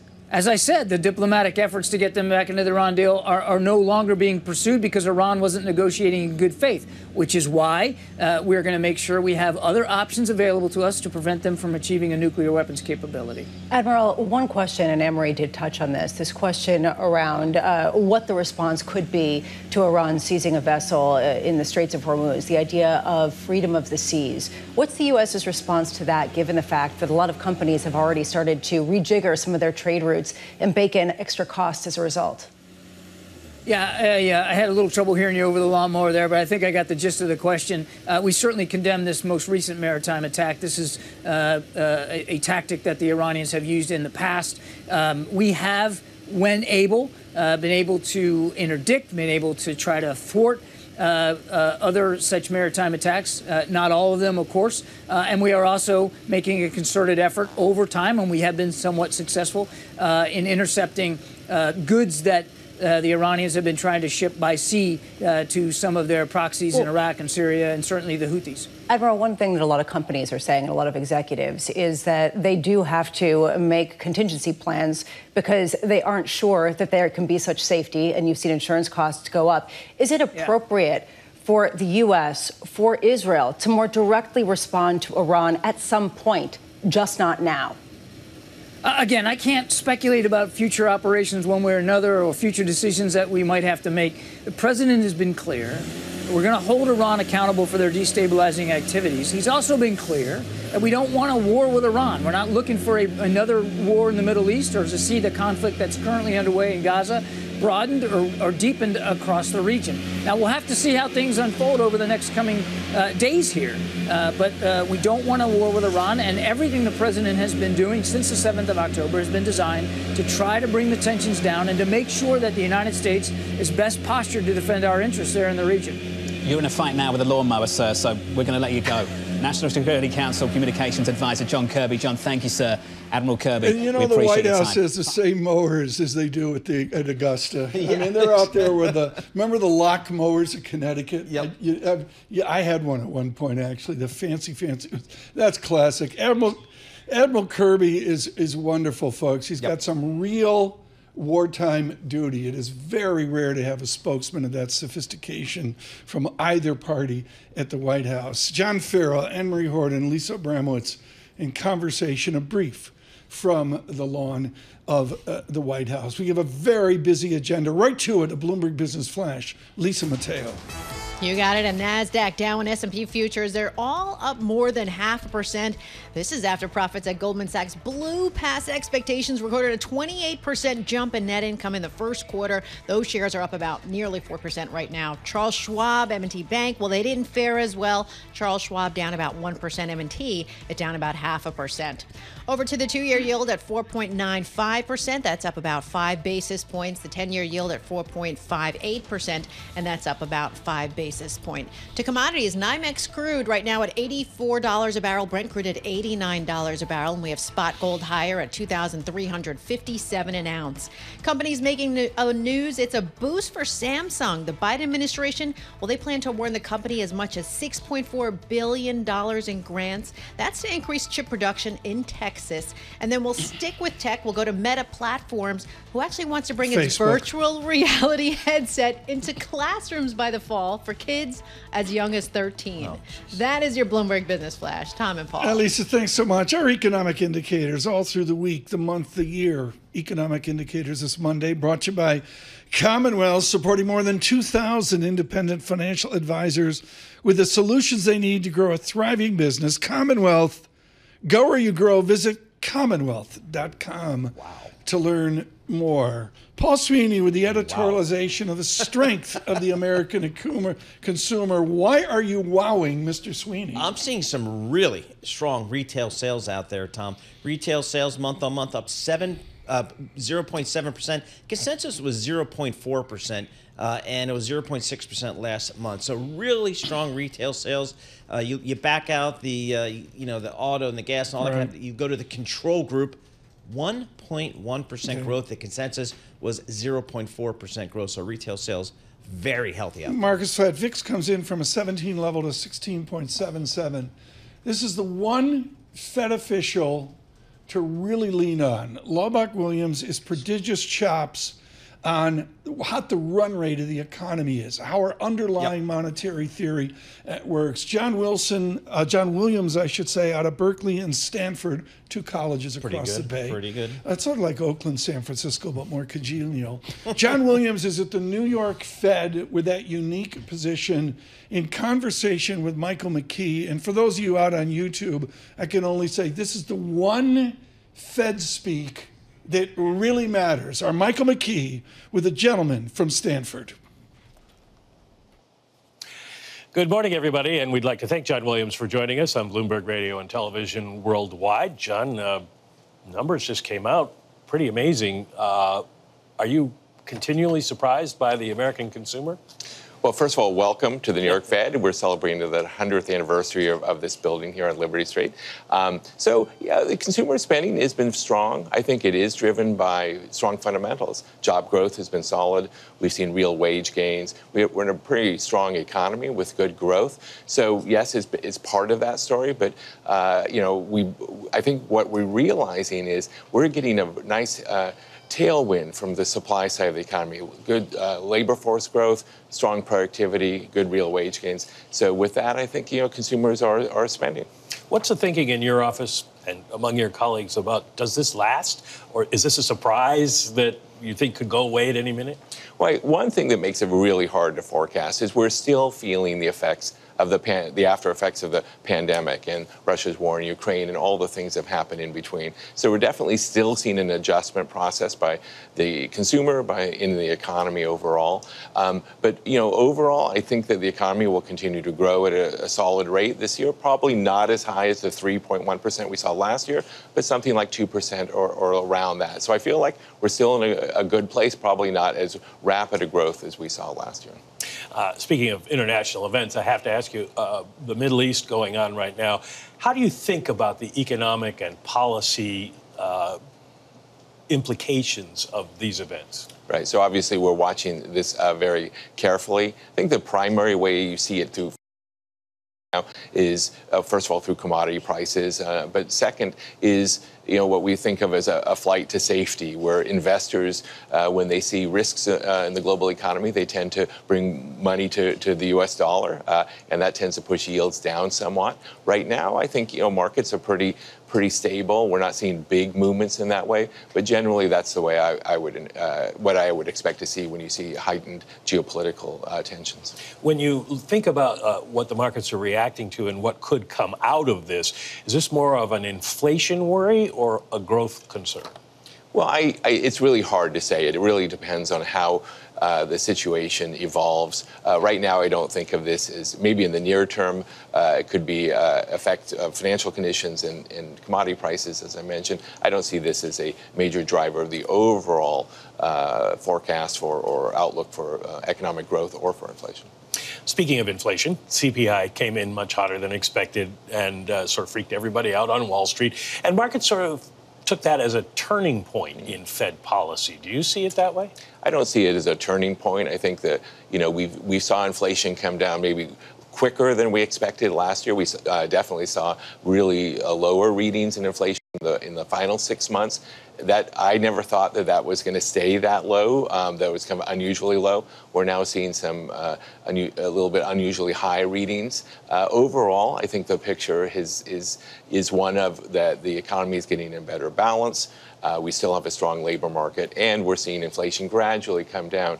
Now, I do think that, for me, what do I see in the data? Well, the economy, and you pointed out the, retail sales today, but more broadly, the economy continues to be strong. Again, I think we're being helped by strong demand and supply, and those are helping, growth.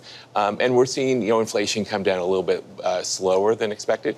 And so, I think markets are taking all of that information into account and how they expect policy to be. For me, I'm data dependent as always. Really take the totality of the data and think about what it means for achieving our maximum employment and price stability goals. So I don't see this as a game changer or anything. I do think it's important information that will clearly, affect my thinking and my forecasts. Even those who've thought about what PCE might be after the PPI and CPI say inflation isn't coming down rapidly anymore. But you do have the strong growth. You have very low unemployment. Why cut rates if the economy is doing fine at this level?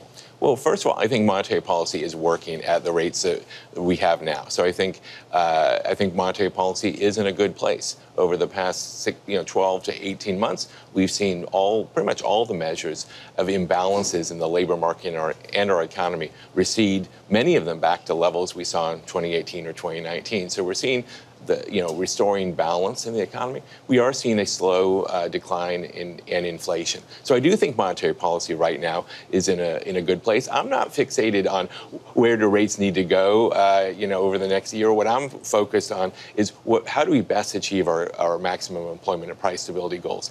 The data we're seeing show that the economy is strong, and that's really good news, and labor market strong.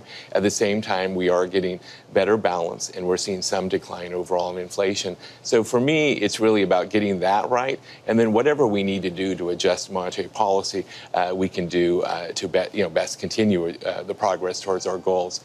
So that's how I'm thinking about it, and we'll just have to keep watching the data and make the decisions based on those goals. Well, is your base case that you will cut rates this year?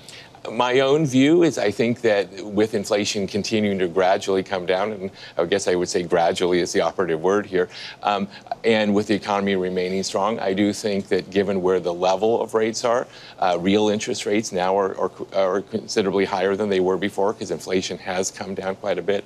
So we will need to start a process at some point to bring interest rates back to more normal levels. Now, my own view is that that process will likely start this year, but again, it's going to be driven by the data and achieving our goals. So it's possible you don't do anything this year. Well, again, you're asking me to speculate on what will happen over the next 8 months. Of course. And right now, I think monetary policy is in a good place. We're seeing the progress. We're seeing progress. It's a bumpy road on the inflation front, and we'll just have to figure out how to best adjust policy as needed to achieve our goals. Well, you mentioned the real rate. Is policy tight now? I do think we have restrictive monetary policy. I do think policy is tight. So what do I look for? Because the economy is growing. It grew over 3%. We're adding about 275,000 jobs over the first 3 months. So that seems like an economy that's really strong and not being held back by monetary policy. But if you take a step back, all these measures of imbalances in the labor market, whether job openings or wage rates or quits rates or all the other indicators we look at, all of them are moving from being very tight to less tight, and most of them back to more strong labor market or getting closer there. I mean, job openings are still high, wage growth is still a bit high, but these are all moving in the right direction. So I think the stance of monetary policy has really been an important driver of restoring balance to the economy and helping bring inflation to 2%, towards 2%. What's left with inflation? Is it something that you can affect, or are these non-interest rate responsive sectors? Monetary policy can affect inflation and the economy. It works through multiple channels. So there are some sectors that maybe are not as interest sensitive, but the economy is interest rate sensitive. We've seen that over the past couple of years as we've moved from a accommodative policy to a restrictive policy. So monetary policy is working. I expect it to continue to work to bring inflation down. You're going to see it show up in different parts of the inflation rates, goods versus services and things. But over the past year and a half, we have seen a broad-based decline in inflation in all of these categories. It's just that we haven't gotten all the way to 2%, and we just need to keep policy in the right place to achieve that 2% goal. Question I always ask is, what are CEOs, companies telling you these days about their hiring plans, about what they're having to pay, and about inflation, whether they're raising prices or having to pay higher prices? Well, clearly, if you asked me this question a year or two ago, that's all they would be talking about. Price increases, compensation increases, the challenges of hiring employees. Today, I think those comments are still out there a little bit, but far less than before. We're hearing from our contacts, that it's easier to fill positions than it used to be. Wage compensation pressures are less, and price pressures are less. I think that's consistent with what we're seeing overall in the data. You're the potential growth guy. Has potential growth moved up? I am getting more optimistic about potential growth in the economy, I think, for a couple of reasons. One is, through the pandemic and everything that happened after that, I, like most people, had concerns that the supply side of the economy had suffered, damage, the labor force in terms of labor force and participation. And as we've watched the data over the past 2 years, we've seen a increase in labor force participation, increase in labor force growth, and we've seen a rebound in productivity. Now, I'm not saying that we're in some new high growth kind of world, but I do think a potential growth is probably closer to 2% or a little higher, which is well above a lot of estimates of the past few years. And that's a very positive sign for U.S. real incomes and for the economy, and honestly, for helping get inflation down. A question for all of our friends around us on trading desks. You had a briefing on QT at the last meeting from the Fed staff, and members, according to the minutes, generally agreed that it should start soon. Does that mean May or does that mean June? Well, I think we said fairly soon, and I think that the reasoning for slowing the pace of reduction of our balance sheet makes a lot of sense. It's a prudent course of action. We are decreasing the balance sheet quite rapidly, and by slowing that, we'll have more ability to monitor, assess, and analyze as we get eventually to an ample reserves kind of world that we're aiming for.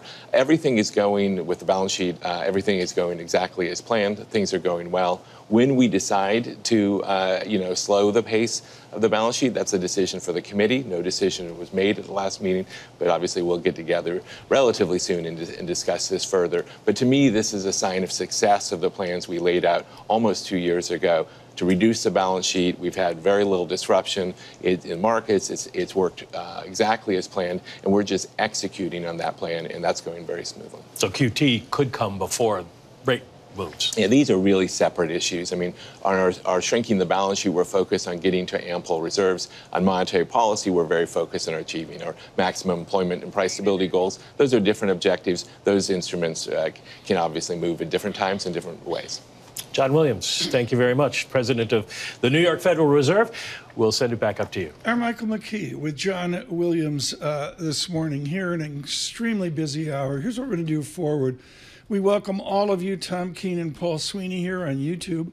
Really loving that. Bloomberg podcast is how you search for us. And again, live chat, more than intelligent this morning, and very international, I should say. What we're going to do off bang up retail sales and futures going, what, Paul, positive 23 to positive 38. Dow futures up 300 is get the pulse of the American consumer. And we can do that by looking down 57th Street from Louis Vuitton in the FT article this weekend and Arnaud to the 9 million square foot new Dior store that's out there, except that's not American consumption. Dana Telsey owns the high ground here, and she joins us right now. Dana, I've got a predilection to talk about luxury. That is separate from American consumption. How's the American consumer doing? I think overall, today's retail sales were much better than expected, a stronger number. March is the most important month of the quarter, especially since you had Easter in it. But I think also, if you see some of the things in terms of wage growth outpacing inflation, that's been a benefit and causing even some of the lower income consumers to spend. But overall, I believe the consumer is still squishy. I don't think you're seeing particular strength in any one category, except for what we're seeing from off-pricers. And I think the focus is on the search for value. What's it mean for Walmart? I think Walmart's a share gainer. I think Target's a share gainer. Look what Costco's results were last week. They're gaining share. And I think it means good things for the off-pricers also, like TJ Maxx, Ross Stores, and Burlington. Dana, if the Walmarts and the Targets of the world are gaining share, who's losing share in this marketplace? Take a look at what we have from some of the department stores. It's been weaker in some of the department store areas. We've had some companies not performing as well. We've seen that in some of the weaker players. For example, home furnishings is still working to see some signs of improvement and see an uptick there. Now that you're having housing bottoming, that should hopefully be an uptick. And also we've seen some in apparel that still have a ways to go. We're still waiting to see any signs of improvement at companies like Victoria's Secret. So how about, just as Tom mentioned earlier to start off the segment here, on the luxury side, what are we seeing there if I walk down Fifth Avenue or Madison Avenue today? Well, we're going to know a lot more tomorrow, given that LVMH reports their sales tomorrow at noon. But I think luxury has slowed. I've walked down 57th Street, as has Tom, walked in and spoken to all the sales associates I know at many of those stores on 57th Street. Right. And they're not seeing the abundance of tourists that you typically have. You're not seeing even the locals spend to the same degree that they have spent in the past. They're definitely perhaps spending on vacations and going abroad rather than spending on some of the items here in the luxury goods items. And the one that seems to continue to defy gravity, Tom, is Hermes. It's amazing to see, and again, a shout out to the FT with a wonderful work through of the Arnault family and what Louis Vuitton, LVMH is looking at. Dana, I got one more question because we've got to go to Dr. Bremmer here on the Eastern Mediterranean. Where are our to Paul's good question, where are our department stores in 5 years or 10 years? I don't get it. I think, and I agree, I think. Oh, we got some audio problems with Dana. We'll let her go there. We'll work on that. Rich, be sure that Surveillance pays a bill on that. you know, Redo Keeper, the Amex, said that, I can pick that up. She's in the Gucci store, so to speak, maybe. Yeah, she's probably, exactly. Channel she's probably checks. doing channel checks already this morning. Bloomberg Surveillance on this eventful Monday. It's brought to you by Interactive Brokers. Discover the future of trading with their next generation trading platform, IBKR Desktop. Download IBKR Desktop at ibkr.com/desktop. And we thank Interactive Brokers for their commitment to our conversation. I thought of Ian Bremmer 4, 5, 6 times this weekend because you need to describe our G0 certitude, our comfort, our lack of warfare on the soil of the United States and then other G7 nations with what's going on out there. He codified the phrase G0, and we're honored that Dr. Bremmer could join us this morning. What does the G7 do here? The Kissingerian diplomacy, Ian, you got to show up and be diplomatic if you can't talk to the other side. How should the G7 respond? They're showing as much support as they can for the defense of Israel. And that is both intended to show Israel that they are not isolated in the global stage, despite the war in Gaza and all of the opposition to that war over the past months, that the Iranian strikes, in a sense, are the higher priority for the G7, but that they don't want to see, they really resist the potential for Israel to engage in strikes against Iran that could precipitate a direct war. And right now, I would argue you've got Benny Gantz largely sympathetic to that message, someone that would like to be the next prime minister of Israel, and he has a vote on that war cabinet. And you've got Benjamin Netanyahu, who is fighting for his political life and is not sympathetic to that argument. Gantz is saying this is the time that you should strengthen alliances with countries like the U.S. and Germany. And Netanyahu is saying this is the time we've got to hit the Iranians back directly and hard, even if that means a more isolated and a more unilateral Israel. That is the nature of the debate inside Israel right now. And what's so important here, folks, you see Ian Bremmer, and he's doing this media, that media, he's writing this book, and what you don't see is the granularism of his daily Eurasia note. And part of that, Ian, is about the structure of the Iranian government and a theocracy. Who's calling the shots in Iran right now? Do they have a legitimate government, or is it a theocracy that staggers back to 1979? Look, you know that they don't have a legitimate government in the sense that the people don't have a voice. They don't have the ability to vote for them or vote them out. And indeed, there have been a lot of people, myself included, that have both believed and hoped that people power would be more successful in rising up against this brutal theocratic regime. But it is in place, it is stable, it is calling the shots internationally and domestically, and it does not want a war with the United States. And so I think the important thing I've been seeing on the media over the weekend, please, how extraordinary it was that the Israelis were able to defend so well against 300 Iranian missiles and drones, that they knocked down 99% of them, and there were not any deaths, there were not any significant injuries. And that's a great story, but let us remember that the Iranians gave a heads up as to the nature and the timing of the attack to the Iraqis. Why did they do that? To the Turks. Stop, Ian. Why did they do that? Flying over Iraq and Jordan. Why does the Iranians give it away? It's like pretend war. Well, yeah, because I think they were trying to accomplish two things that are hard to do at the same time. They were trying to show a maximum display of force in responding to the Israeli strikes on Damascus that killed a high-level Iranian military official.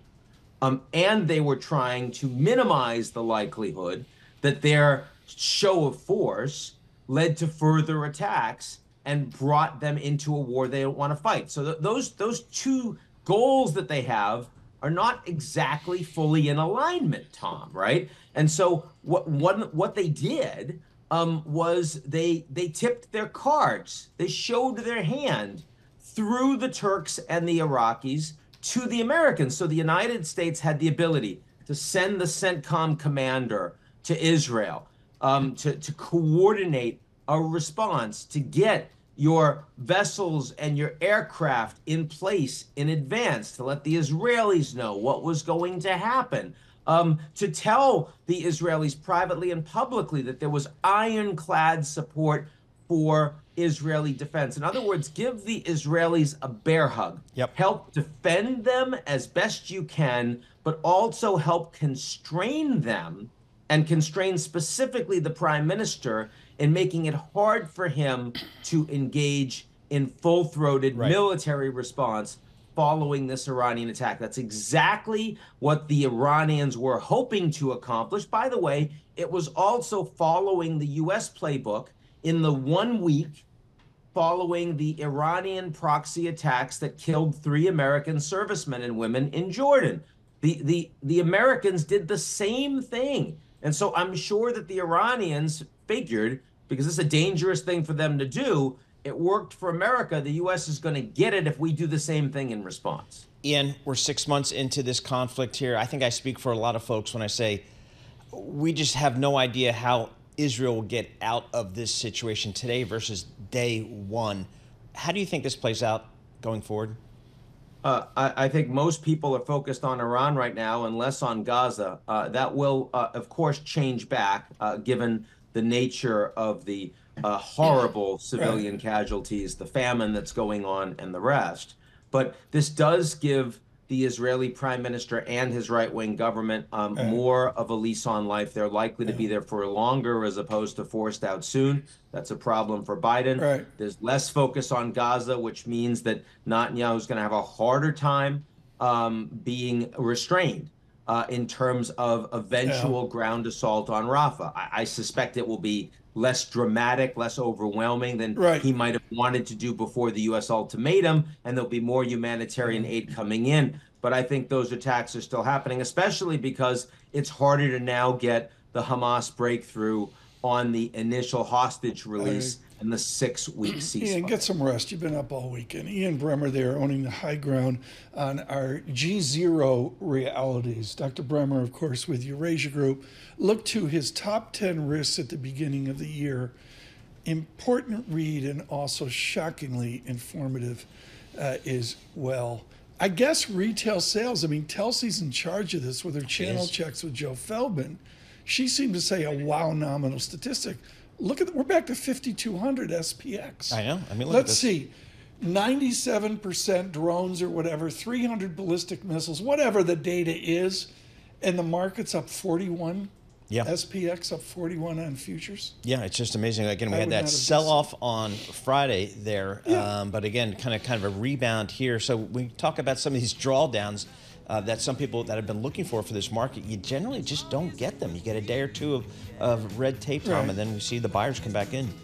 Boston Marathon today. I was going to run it, but last time I ran it, the cars were, number one. Wait, I never ran it. Good morning, Boston. Red Sox, 11:10 a.m.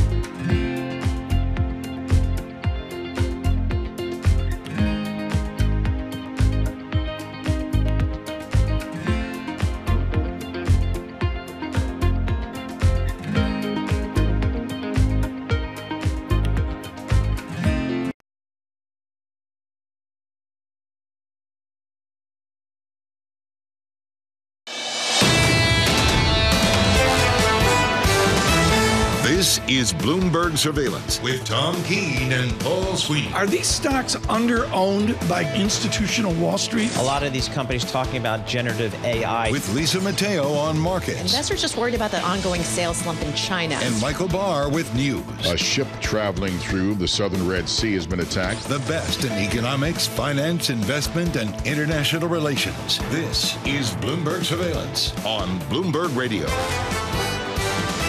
Good morning across the nation and worldwide. As Ed Yardeni said over the weekend, it is, as Herman Vogt told us, the winds of war. We've been working all weekend to inform you on what we see in the Eastern Mediterranean over to Persia and also to stay on Goldman Sachs earnings. Huge success for David Solomon. Stock up nicely. And of course, retail sales, as Dana Telsey said, a surprise. Futures on relief of the effort of Israel and its allies, up 41, Dow futures up 39. We're going to keep this real quick this morning on Apple CarPlay and YouTube.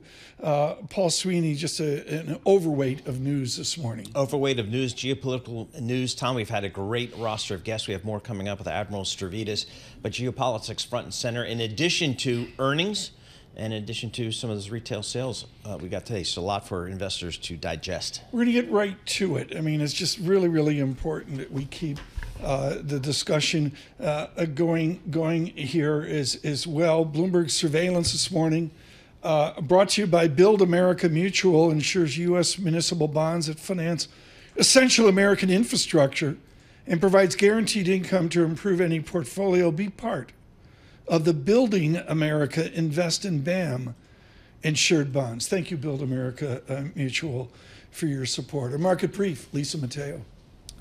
Good morning. Yeah, we have a nice lift to the markets. Right now we have NASDAQ and Dow futures and S&P futures all up 0.8%. Earnings season continues. Goldman Sachs reporting net revenue of the first quarter that beat estimates. Right now, those shares up about 4%. Charles Schwab, M&T Bank didn't fare as well. Their shares right now, we have Charles Schwab down more than 1%. M&T down about 0.5%. We also received more economic data. Retail sales came in hotter than expected in March, rising 0.7%. And then when you take cars and gas out of the picture, of Blue Pass expectations rising 1%. The 2-year yield, 4.96%. That's up about 6 basis points. And the 10-year yield at 4.59%. That's up about 7 basis points. Companies making news. Trump Media and Technology down 15%. The company registered its shares for potential sale. Now, that's according to a filing. And Apple down 0.5%. Its iPhone shipments slid a worse than projected 10% in the March quarter. And that was a result of sales in China. That is your Bloomberg Business Flash. Tom and Paul. Thanks so much, Lisa. What we try to do on surveillance is a different conversation. And Eric and Bennett and the team working all weekend really came up with an eclectic group. We began with Elliot Ackerman, his co-write with James Stavridis of 2054. Saw it in a corner shop, bookstore in Madison Avenue this weekend. My book of the summer with Chip Wars on our technology. So what we're going to do here is different. We have a former Supreme Commander of NATO, James Stavridis, vetted at one point as a vice presidential candidate by one of the sides, and Admiral Stavridis joins us this morning. Admiral, I want to talk about one thing. I want to talk about Arleigh Burke destroyers. Now, we had Spruance, one of my heroes. We had Spruance destroyers, and Elmo Zumwalt said, we got to do something fancier, and now there's Zumwalt destroyers and all that. How do Arleigh Burke destroyers defend themselves in the Eastern Mediterranean from oncoming drones? Their technology is world-class, isn't it? It absolutely is. And by the way, I'm thrilled to talk about it. I commanded USS Barry, an Arleigh Burke-class destroyer, second in the class. I commanded a squadron, 8 of these destroyers in combat. I commanded many of them. We're going to focus. I'm going to interrupt right now, folks. Right. We're focusing on this today because of all the media blather. I get it. I love it. I'm glad we're doing it at Bloomberg. This is the adult on your men and women at sea. Admiral, continue on the Arleigh Burke and the Barry. So the ships are about 500 feet long, 66 feet wide. But here's the punchline, Tom. They carry about 95 anti-air and land attack missiles. They have an unmatched capability to defend themselves. 350 sailors aboard 2 helicopters on most of the ships in the class. And they've been used most recently over the last 48 hours in the Red Sea and the Eastern Mediterranean, knocking down the Iranian air attack and doing so quite effectively. Right. What's important here, and, folks, we got an idea of a 19-year-old on the deck of an aircraft carrier. Yep. I think it's something we all understand. From Vietnam forward, Max Hastings grabs that beautifully in his book on Vietnam. Admiral Stavridis, do you have like a 19-year-old kid handling a Phalanx close-in weapon system, CIWS, for point defense against drones from Iran? Absolutely. There'll be somebody, maybe 20, 25 at the most, sitting in the Combat Information Center with his or her finger on the button for that CWIS system, as we call it. It's a Gatling gun that fires uranium projectiles. If any of the missiles get through the air defenses, the longer range ones, we use those close in. But the whole ship is manned by very young people. When I was captain of the ship, I was 37 years old. Wow. This, folks, is just so important. And I got to get one more question here because Paul's looking at me like, when do I get to talk? and Admiral Stavridis, just where are we in our Navy development? We've got this whole thing that we've stopped our shipbuilding, but I don't mean the Gerald Ford and the ginormous platform. How many more Barrys and Burkes do we develop? We're going to be bringing out a new class, USS Constellation class frigate that's almost as big as these guided missile destroyers. First one is having her keel laid this week, as a matter of fact. So the follow-on classes, frankly, will be even better than these Arleigh Burkes, and they're pretty damn good. Admiral, it's been a busy week in that part of the world over there with the Iranian response and shelling of Israel. Put it into context of how at risk are our ships and our men and women in that part of the world, and how do we protect them better, perhaps? Our sailors are on board the unmatched, most capable warships in the world. They can absolutely defend themselves in any scenario. But there's always a possibility of a missile slipping through, of a mistake being made in a radar, bad intelligence has you looking in the opposite direction. These kind of incidents can happen. So thus far, none of our ships, our warships, have been struck by Iranian or Houthi ballistic missiles or drones. But the sailors there absolutely have to stay on their toes to execute their mission, not only defending themselves, but defending our allies in the region like Israel. Admiral, what do you expect from Israel over the coming days and weeks here? It just feels like we've kind of gotten into this stalemate type of situation in that part of the world. The Israelis have said they will respond to this 350 drone ballistic missile, cruise missile attack. Fortunately, the air defenses we're discussing destroyed it, knocked down 350 of them, essentially. But Israel will respond. However, Paul, I don't think it'll be a massive jets whistling above Tehran kind of response. I think it'll include offensive cyber, maritime operations, special operations. Don't look for a big escalation at this point. One more question, Admiral. We're only doing this because we want you to come back on the show. I noticed that the USS Barry was named 2 years ago the Navy's top Pacific Fleet sub-hunter. Bring that over to the Hormuz Strait. How much risk do we have of Iran, without our technology like the USS Barry, shutting down the Hormuz Strait? Iran could shut it down, Tom, with mines, putting mines in the water. That's why our mine sweepers are stationed over there. Our allies have mine sweeping capability. And then finally, the Iranians also have diesel submarines. Quite quiet, quite capable. But a ship like USS Barry should be able to handle that threat as well. Watch the mine sweeping. That would be the way they would close the strait. Admiral, thank you so much this morning. Admiral Stavridis, of course, I can't say enough about 2034 and just out, moving on to the technology that we can't imagine. Elliot Ackerman and James Stavridis, 2054. It is my book of the summer. Where are you, Paul? I'm lost. I got features of 42. I'm looking at pictures of the USS Barry. I don't think I want to be on the the other side of that one. That looks amazing. I mean, in terms of the performance there. So very good for the Admiral. I'm looking at futures here, up 0.8% on the S&P 500. The Nasdaq up 0.8% as well. With our news in New York City, here's Mr. John Tucker. All right, thanks, Paul. Well, former President Donald Trump has arrived at New York court for his criminal trial, and Bloomberg's Kaylee Lyons is covering the trial for us. Donald Trump's historic New York criminal trial begins today, the first ever for a former U.S. president. He's charged by Manhattan District Attorney Alvin Bragg with 34 felony counts of falsifying business records, allegedly concealing hush money payments to porn star Stormy Daniels ahead of the 2016 election. Trump will be legally required to attend as a criminal defendant despite his ongoing presidential campaign. He has pleaded not guilty to the charges against him. The proceedings today begin with jury selection, which could last up to 2 weeks. The trial in total could last up to 8. In New York, Kaylee Lyons, Bloomberg Radio. Kaylee will be with us for a live report at the bottom of the hour. The White House National Security Advisor John Kirby says it was an allied effort that managed to mostly foil an unprecedented attack by Iran on Israel over the weekend. Ballistic missile destroyers in the Eastern Med helping shoot down ballistic missiles, fighter aircraft in the air, other partners participating. There was a lot of tools in the toolbox, and that there's no question that Iran recognizes the coalition that was put together to help Israel defend itself. Kirby speaking on Bloomberg TV and radio. The White House and European officials urged Israel to show restraint as they try to prevent a direct conflict with Iran, which could hit the global economy and send oil and gas prices much higher. President Biden's especially keen to avoid that in this election year.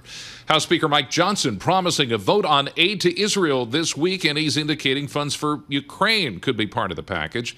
The House Foreign Affairs Chair, Michael McCall, tells CBS's Face the Nation Ukraine needs to be included. What I need to educate my colleagues is they're all tied together. I mean, Iran is selling this stuff to Russia. Guess who's buying Iran's energy? China. And you know why? Because we lifted or waived the sanctions that we had, this administration, on the drones and the missiles and on the energy. Well, you can hear Face the Nation, Meet the Press, and this week, every Sunday on Bloomberg Radio. And the FBI conducting a criminal investigation into the deadly collapse of Baltimore's Francis Scott Key Bridge is focused on the circumstances leading up to it and whether all federal laws were followed. In the meantime, Baltimore Mayor Brandon Scott also announced this morning a partnership with 2 law firms to launch legal action to hold the wrongdoers responsible and mitigate harm to city residents. We have global news 24 hours a day and whenever you want it with Bloomberg News Now. I'm John Tucker, and this is Bloomberg. Tom, John Paul, Tucker, thank Lisa. you so much. Paul Sweeney, DJT, is the different networks are showing the process towards a criminal trial in New York. Yep. There's a securities filing, an S1, on DJT driving to stop 32, I should say, 32 down to 27. Yeah, it's amazing. So they filed an S1 here, sells shares, including those held by insiders and linked to warrants. The move is the first step toward opening the door for Trump and other insiders to get approval from the company's board to begin capitalizing on their stake. As many as 146 million common shares registered, as well as 21 million shares that are issuable upon the exercise of warrants. So stock down now about 15% of pre-market trading. It's been under. I'm doing quick. He's got the HP 12C math here. Boom. And I got 78% of 148 million shares being sold by the former president. That from the registration. From New York, Bloomberg Surveillance.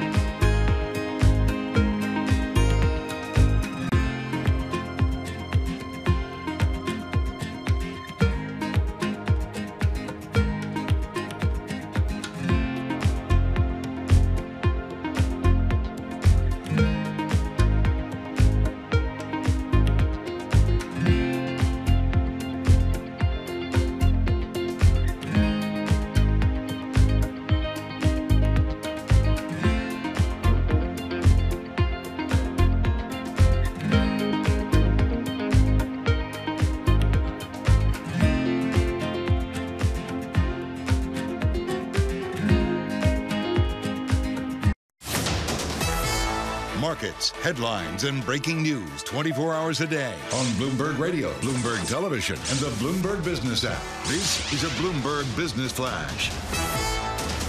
From the Bloomberg Interactive Broker Studio, I'm Lisa Mateo. Futures pointing to a higher open. We've had so much in the air. We've had geopolitical tension. Earnings season continues. We've already heard from Goldman Sachs. Those shares up more than 4%.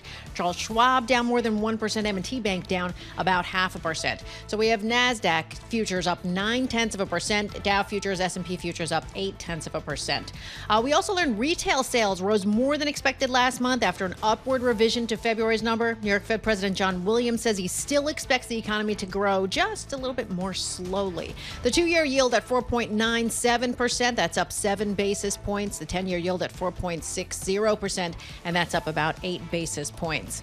We'll head over to Salesforce. They're down nearly 3%. The company targeting Informatica to boost its data capability. That would be its biggest ever deal. Then we have Tesla down 0.5%. It's cutting over 10% of its workforce after a slowdown in demand. Elon Musk prepares a company for that next phase of growth.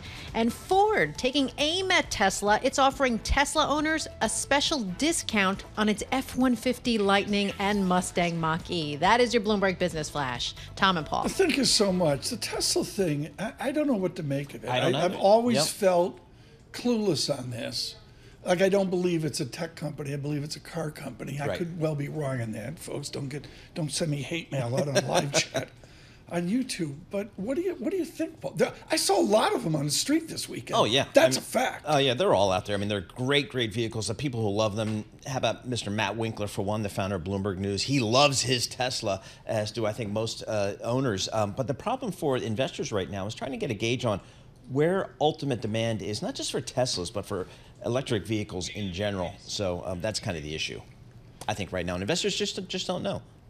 I mean, so we've seen the U.S. auto manufacturers, Ford and GM, and the others, pull back on their growth initiatives on the EV space. And so it's just calling into question in general, again, what the demand is out there for EVs. Well, we'll see on Tesla. Stock's down 30% year to date, 31% year to date. I looked at the bonds. I guess they're holding up. I don't know. Right now, pre-market here, we got futures up 44, a Dow up 331. The VIX was a 17 level, and we come into 16.35, and we're almost a stick there. It's a very constructive market. And Paul, I'm sorry, we got to go to where. I mean, I was like you. I really wasn't focused on this weekend with great coverage by Ethan Bronner out of Tel Aviv and our team. But Brent crude, global oil was a 90.91. For a cup of tea, it was a cup of tea is a Pharaoh thing. Cup of coffee, it was $92, 89.76 from 92. Here we are. I mean, oil, Brent crude is up over 20% year to date, which kind of goes to the supply concerns out there. This was, I would say, a demand-driven oil market up until October 7th, and then it kind of came into question. All right, let's take a look at the supply side of global oil. Are we going to have some supply challenges coming out of the Mideast? And that's the premium that seems to be built in over the last 6 months here in crude oil. So again, Brent crude just under $90 per barrel. In the streaming area, and I guess there's no update on Paramount today, folks. The soap opera continues this week, and I tried to be a doobie and read about it so I could say something intelligent to Paul. But, and I know Disney's got its own body language, but just as a proxy, Warner Brothers Discovery and Lucas Shaw, in his note this morning, basically said, nobody's really sure where Hollywood is in 5 years. No. He went carefully through the movies. Lisa, when's the last time you went to the movies? Probably about 2 weeks ago. Oh, yeah. Really? Good. That's really good. Yeah. No, and I bring the whole family, get the popcorn, spend a lot of money, and take back. I'm afraid. How much is a thing of popcorn? Like, you don't get the embarrassing one. Oh, we get the big one. But see, we all split it. Okay. So whoever sits in the middle holds the popcorn, and then everyone else just reaches in. And how much is a ginormous popcorn? Oh my gosh, I think now it's about $10. $10, $12. There you go. For popcorn. Yeah. Do you know how cheap popcorn is? I don't know. I'm looking at, and I know each story, it's like the banks, each story is different. But Paul, I don't know what a long-only mutual fund does. It's supposed to have balanced sector investment, or frankly, a passive index fund. The chart on Warner Brothers Discovery just says something's going to break here, going from 12 down to 8. I was down at Duke last week and at a board meeting, and I was sitting next to one of the biggest hedge fund managers who traffics in TMT stocks, and he does not own one media stock. First time in his 30-year career, he doesn't own How do you respond to that? I mean, you've lived this for 40 years. I mean, you've drunk the Kool-Aid for 40 years. Exactly. And this investor, who is way smarter than me and knows a lot more than I do, and all the people in Hollywood, says it's just uninvestable. I don't know where it's going, and I just can't put capital at risk in a business where I don't know where the business is going. Yeah, I mentioned this earlier, folks. I looked at Three-Body Problem this weekend. It's the betting off Game of Thrones people, and it's like exciting. I mean, they're doing this thing, and it's huge. I can't imagine what it costs. I have no idea if it's a good series. I got to watch the second episode. But the basic idea is the model's broken, and over the weekend, in the huge news flow, folks, Netflix says we're going to pay attention to the audience. Yep. Does that mean the chess one? Remember that's Netflix a good one. did Yeah, the that was chess a good one? one. Yeah, the chess one. Yeah. Whatever it was. Yep. The Queen's whatever. Queen's Gambit. The Queen's Gambit. I nailed it. Yep. Or Shogun. I mean, are they done? No, they're not done. But I think I think what's done is the ability to just walk into Netflix's offices in Hollywood, and they will throw a gob of money at you to create something. What we're going to do here, we've got some guest challenges here. We're going to give you a summary of what Paul Sweeney and I see this morning. And the summary is a team that put together terrific expertise on the military events over the weekend. And Paul, I'll just mention, starting at the beginning, Elliot Ackerman making very clear this is a new technology and that drones set up a new warfare. Yeah, it is. So we saw, I think this kind of feels like the first time I've ever heard an attack on a target Israel become, primarily drone driven. That's not something we've typically dealt with in the past. It's usually been some type of missile attack. So we had some combination of the two over the weekend. And I guess obviously the good news for the folks in Israel is that their defenses took out the vast majority, if not nearly all of those attacking drones and missiles. So now the question as we wake up here on a Monday morning on Wall Street is, what's the response from Israel? And part of it is the funding of Israel, which I believe Greg Vallier's note this morning is this will certainly spur forward funding. But in the details of our discussion with James Stavridis about ships he's commanded, these Arleigh Burke, I'm going to call them a destroyer, guided cruiser, whatever they are, the bill for us in this war that we're not in, we keep saying we're not in this war. Oh, really? Yeah. And I just wonder how the funding will go, and of course into an election season as well. Balance of power, I'm sure, will do a lot on that. Yeah, no, it's always great speaking with Admiral Stavridis because he obviously has the best contacts and the best experience to draw upon as it relates to these geopolitical issues. And obviously, during his career, he served all over the world. And again, when you talk to an admiral who was commanding men and women at sea and kind of what they're thinking, what they're dealing with, it really hits home. I got a 15% dilution this morning on DJT. Yeah. You do a secondary offering like this, and I mean, usually there's a road show. Can you imagine, like, the conference call or the Zoom meeting or lunch? I guess you have it at a Trump property. The lunch with the merch. But all I see is on our screens here is the TV networks covering Mr. Trump supposedly arriving at a courthouse in Lower Manhattan. So I don't know how you coordinate the court hearings along with the roadshow situation. But again, that stock down about 12% here in pre-market trading, and it's traded down pretty substantially once the financial data for their results for calendar year 23 came out, which showed a $58 million net income loss on only $4 million of revenue, and that's put tremendous pressure on this. Thank you for the huge response. A Monday morning data check. We're going to continue on to another strong half hour, finishing really wonderfully up in Boston with their Patriots Day and the Red Sox Cleveland Guardians. I keep saying Indians, and I'm told that's a Lisa chastised me. Is he? Okay. They're the Guardians, which I think has something to do with Cleveland. It's like the name works. And they'll have a spirited 11:10 a.m. baseball game today. Futures up 42, Dow futures 332. The VIX really comes in nice, an improvement of a stick, 17.3 to 16.3. Dollar, the DXY over 106. Wow. Dollar resiliency. The 2-year yield 4.97%. Stay with us on Apple CarPlay and YouTube. Good morning.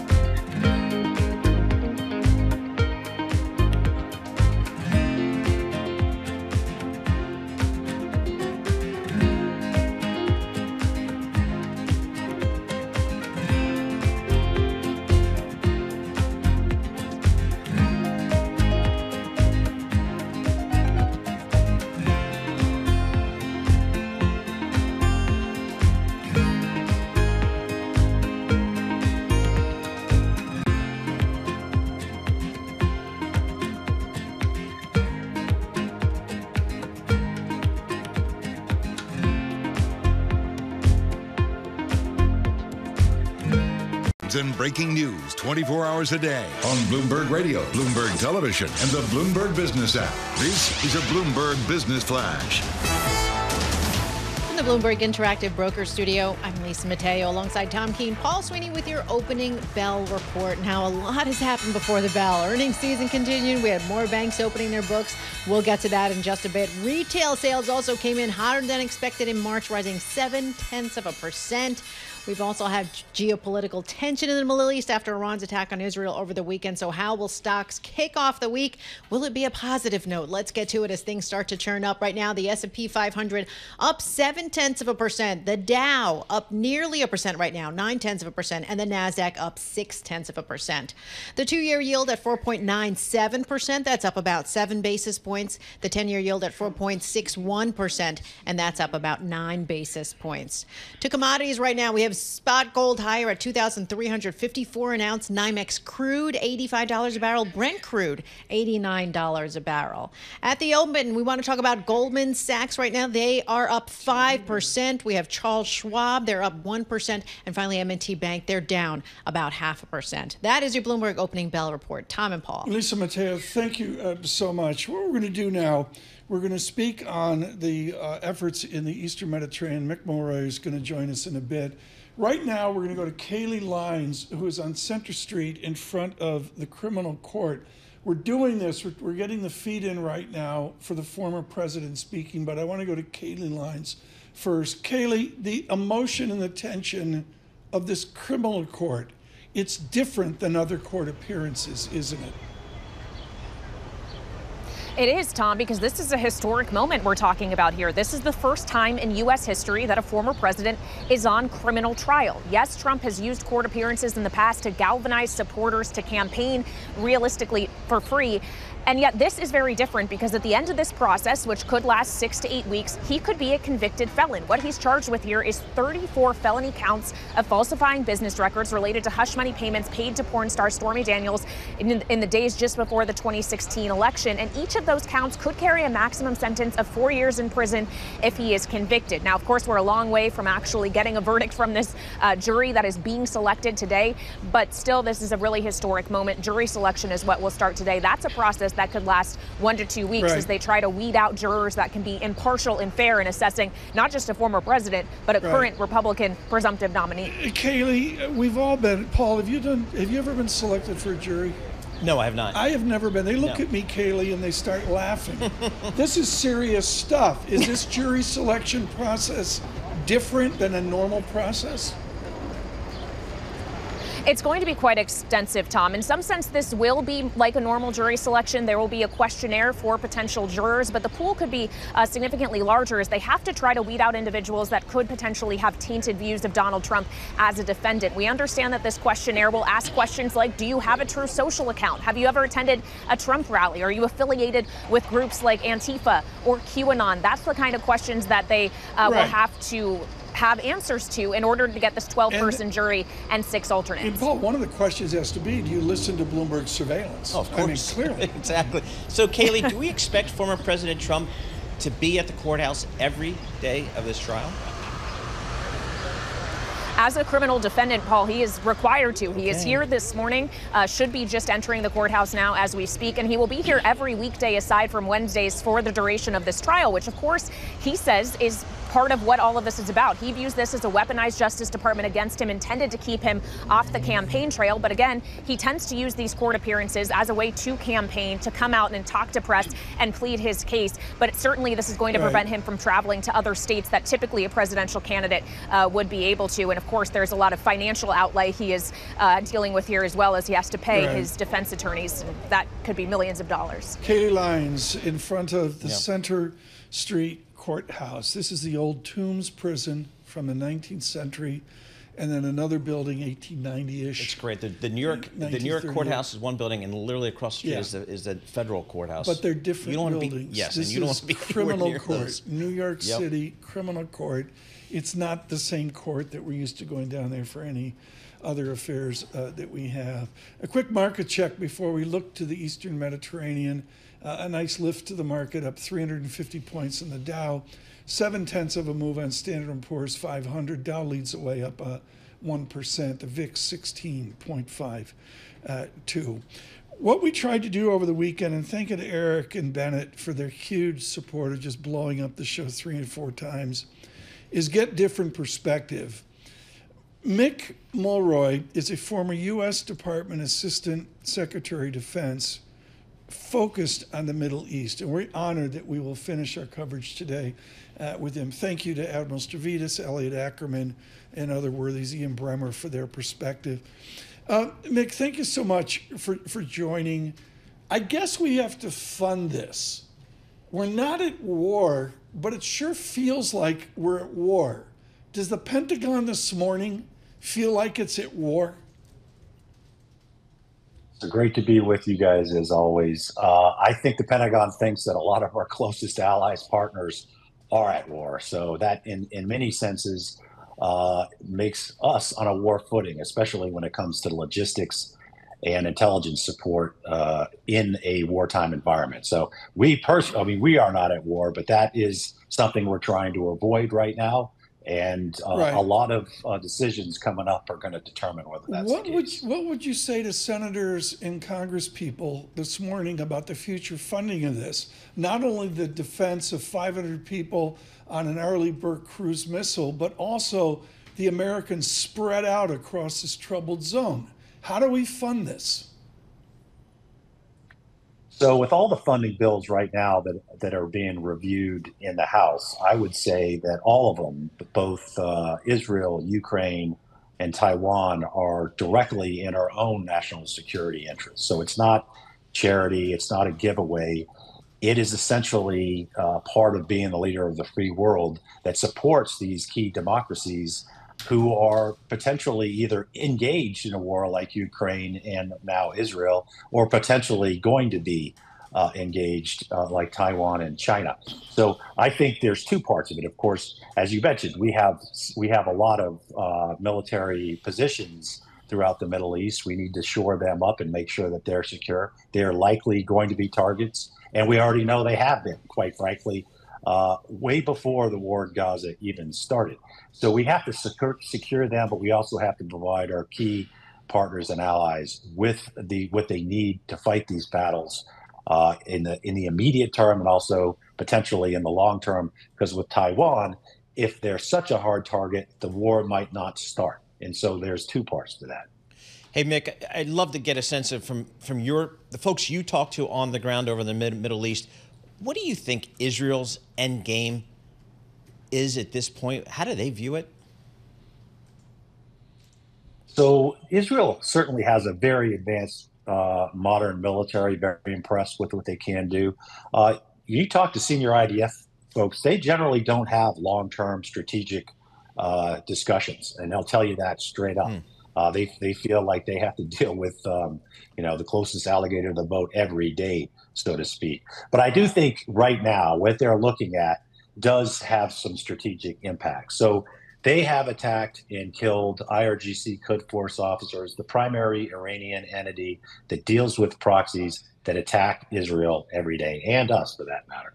So now, because they have struck them, Iran feels compelled that they can then launch 300 cruise missiles, ballistic missiles, and drones at Israel, which, if it wasn't for the actions of Israel, the US, the UK, and some Arab countries, would have caused devastation. So if they don't react by striking in Iran, they're going to let this new paradigm stand, so to speak.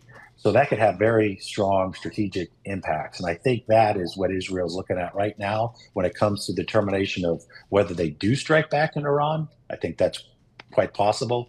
But if they do, how significant? Are they going to try to take out nuclear facilities? Or are they going to try to take out some symbolic, Shahed drone manufacturing facility? Something to that magnitude. Right. Mick, how do you think Iran wants to proceed from here? Do they have any desire for a direct confrontation against Israel, much less the United States?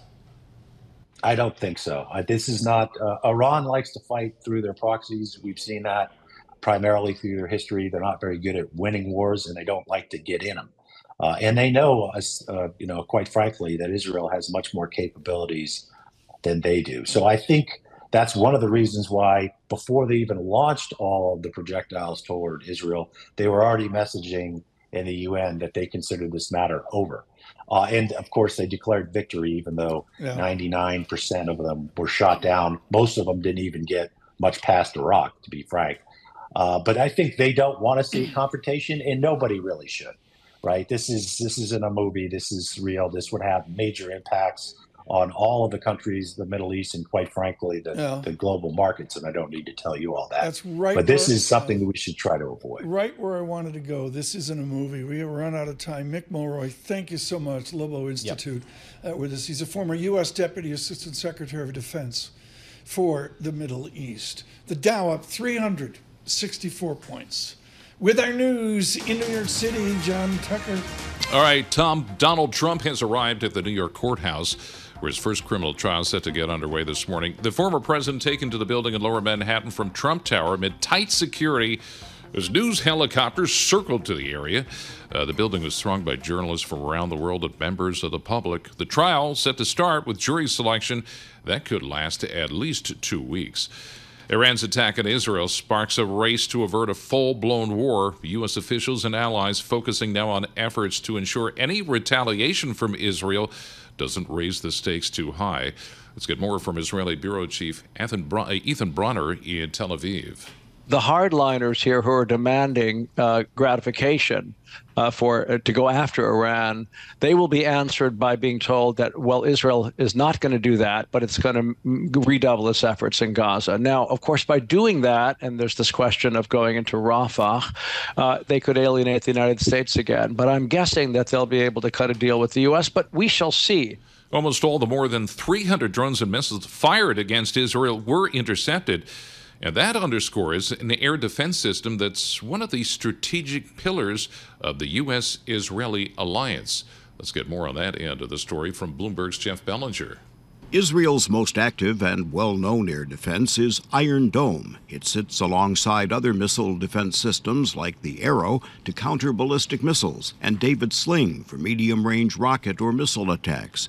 Israel initially developed the Iron Dome alone after the 2006 Lebanon War and was later joined by the United States, which has provided know-how and billions in bipartisan financial support for the program. Virginia-based Raytheon helps to manufacture the Iron Dome. Jeff Bellinger, Bloomberg Radio. And the Washington Post reporting the FBI has opened a criminal investigation focusing on a massive container ship that brought down the Francis Scott Key Bridge in Baltimore last month. It's a probe that will look at least in part, at whether the crew left the port knowing the vessel had serious systems problems. Global news, 24 hours a day, and whenever you want it with Bloomberg News Now. I'm John Tucker, and this is Bloomberg. Tom Paul, Lisa. News negative, Tesla down, Donald J. Trump down, et cetera, et cetera. Let's talk about something positive. Yeah. I'm sorry, Goldman Sachs off the gloom of December. Yep. Moonshot, Srinatarajan doing a great effort for Bloomberg News on this. Paul up 5-6%, not bad. I mean, if I'm a Goldman, having competed against Goldman Sachs for 30 years, I know how good they are. If I were an investor, I would say, just stick to your business, generate superior returns vis-a-vis your competitors, which they do almost by definition if you look over the past 20, 30 years. And that's it. That's enough. I don't need you going into huge new lines of business like consumer banking. I think with their capital markets and their advisory business and whatever type of capital they want to put at risk on their balance sheet, to me, that would be a great return story. Max Abelson, I don't know if he's work from home or work from office. With Max, you never know. He just brings it, though. Max Abelson, Hannah Levitt, they're out on Top Live with Goldman Sachs, and Mr. Solomon waxing philosophical about the strategic focus. We feel very good about our first quarter results, I'll say. Up 5-6% at Goldman Sachs. The VIX 16.39, halfway back to a relative calm here. We need to say again thank you to Eric and Bennett for just blowing up the show this weekend.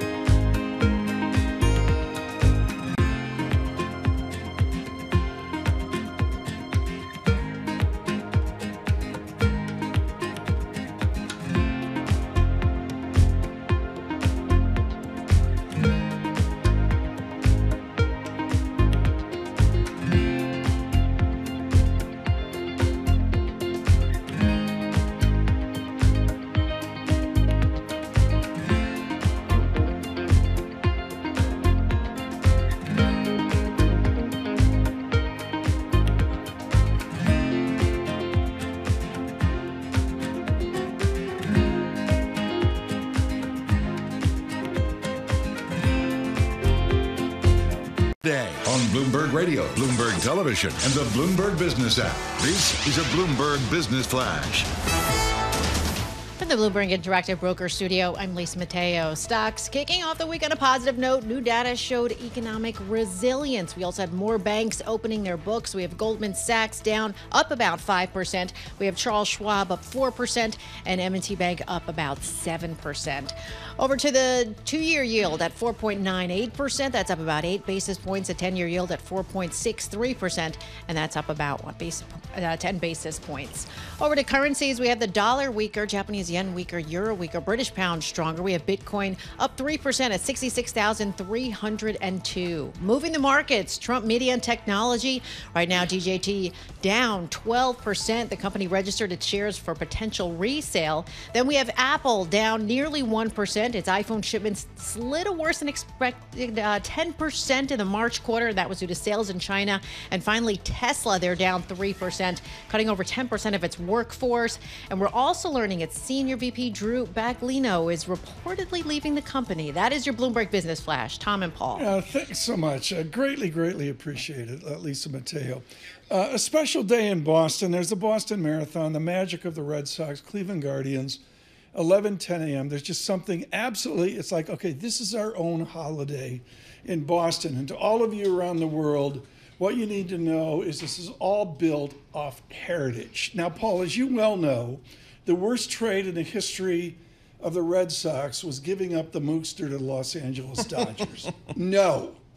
The best trade ever in the history of the Boston Red Sox is we unloaded Heathcliff Slocum to the Seattle Mariners for a catcher named Jason Varitek and some pitcher they were packaging in named Mr. Lowe. Derek Lowe joins us now. Derek, what was it like the day you and Varitek were traded to the Red Sox? How'd you feel about that?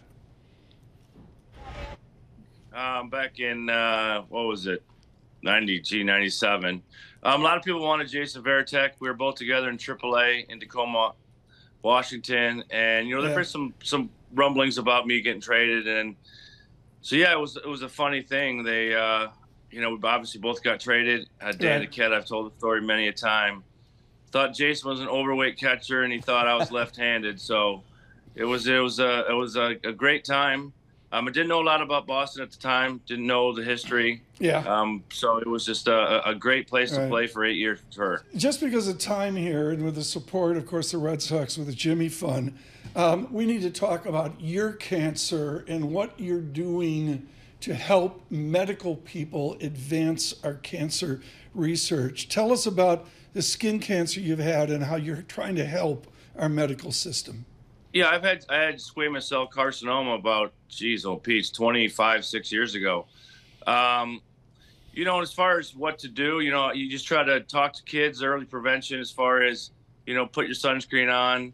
I talk to a lot of adults now to make sure that, I live in Florida, so you're in the sun all the time. Make sure you get your checkups, even if you're feeling good, you don't see any lumps or bumps, make sure you get in there. But it was a scary moment. There's no doubt about it. You wake up and you hear the C word in your work, in your life. That's not the greatest thing you want to hear, but they're able to do a great job to get it out.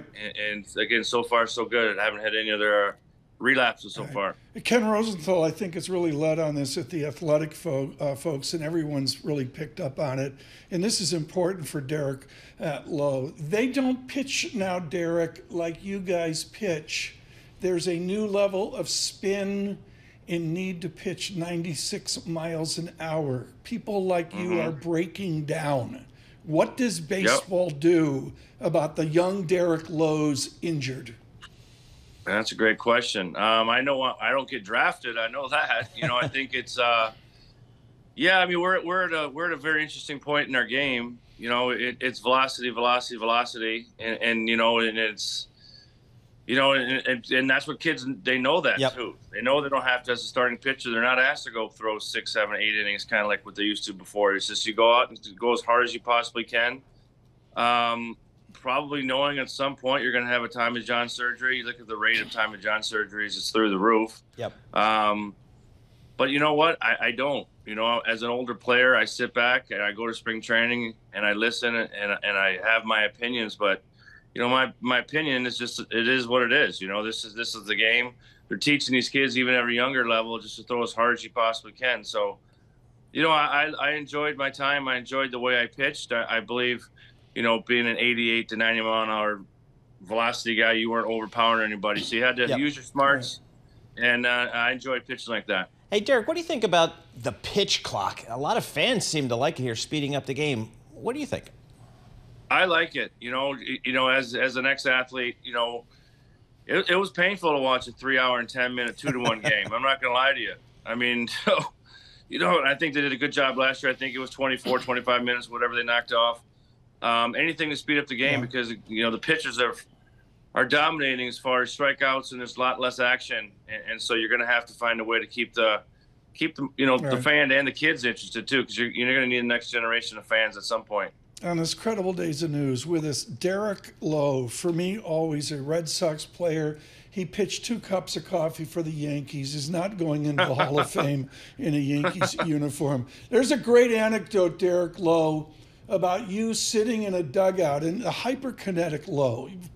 When Lowe pitched, and I saw this, Derek, I had 4 season tickets to the Red Sox. You could feel the kinetic energy of Lowe on the mound. You didn't know if it'd be good or bad, but there was a kinetic energy. And one of the great calming influences, Derek Lowe, for you was the giant of the Braves, Greg Maddux. You sat in a dugout with Maddux, and he made you better. What did Greg Maddux say to you to calm you down?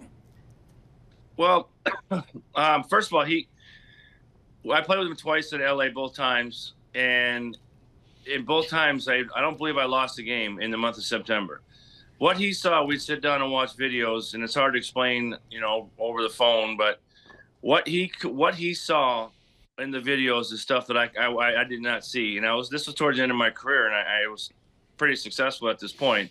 But he saw things. He watched guys' feet. He watched guys' hands. He watched where foul balls went, and stuff that I never triggered in my brain at any point. Yes, I watched video and I could see the generic things that most of us could, but he could see the most unique things. And he'd call pitches for me during the game. Sometimes I'd look over, he'd kind of give me a direction one way or another. But just, I think not just Greg, but very successful people in elite Hall of Fame athletes are different. If you sit down with a Tom Brady and if you sit down with somebody else, a Mac Jones, they're probably not going to see the same thing. And I'm not picking on Mac. It's just there's just a different level of understanding, and they just see the game different. It's the bottom line. Derek Lowe, thank you for joining us this morning. Always for me with the Red Sox on this Patriots Day. I want to digress. We got to get some Yankees time in. Jason Kelly with a guy named A-Rod out doing the deal here for Bloomberg. Derek Lowe there of the Red Sox. We got to get back to these markets. Dow up 300 points, up 0.9%. The VIX now in a full stick, 16.30. The 2-year yield, 4.98%. I'm sorry, look at the 10-year real yield, Paul. This is a different market now going into the heart of earnings season. It is. It's one that's kind of baking in, higher rates for longer. And as Tom, you're on the 5% watch on that 2-year, 4.97%. Even on your 10-year, up 10 basis points today, 4.62%. I remember talking with Ira Jersey from Bloomberg Intelligence, who covers all the rates. He was just calling out some technicals on the 10-year, and he says, hey, if you get above 4.51%, 4.7% is your next resistance level, and we're pushing higher towards that right here. So rates higher. We've got stocks rebounding off that Friday sell-off a little bit here. The S&P up 0.8%. Excuse me. The 10-year yield, I'm sorry, it's not Dow 10,000, but 2.20, up 8 basis points on a 10-year real yield is just game-changing. I mean, there's no other way to put it. That's something to watch here very closely. We're going to, of course, have full coverage for you of a big earnings season. We still got Morgan Stanley. We're getting ahead of ourselves with the banking here. But needless to say, it's going to be important. These guys, they call them a Celtic punk band. Really? They're just Boston. Dropkick Murphys. Patriots Day in Boston. Next year, I'm running the marathon. Oh, yeah.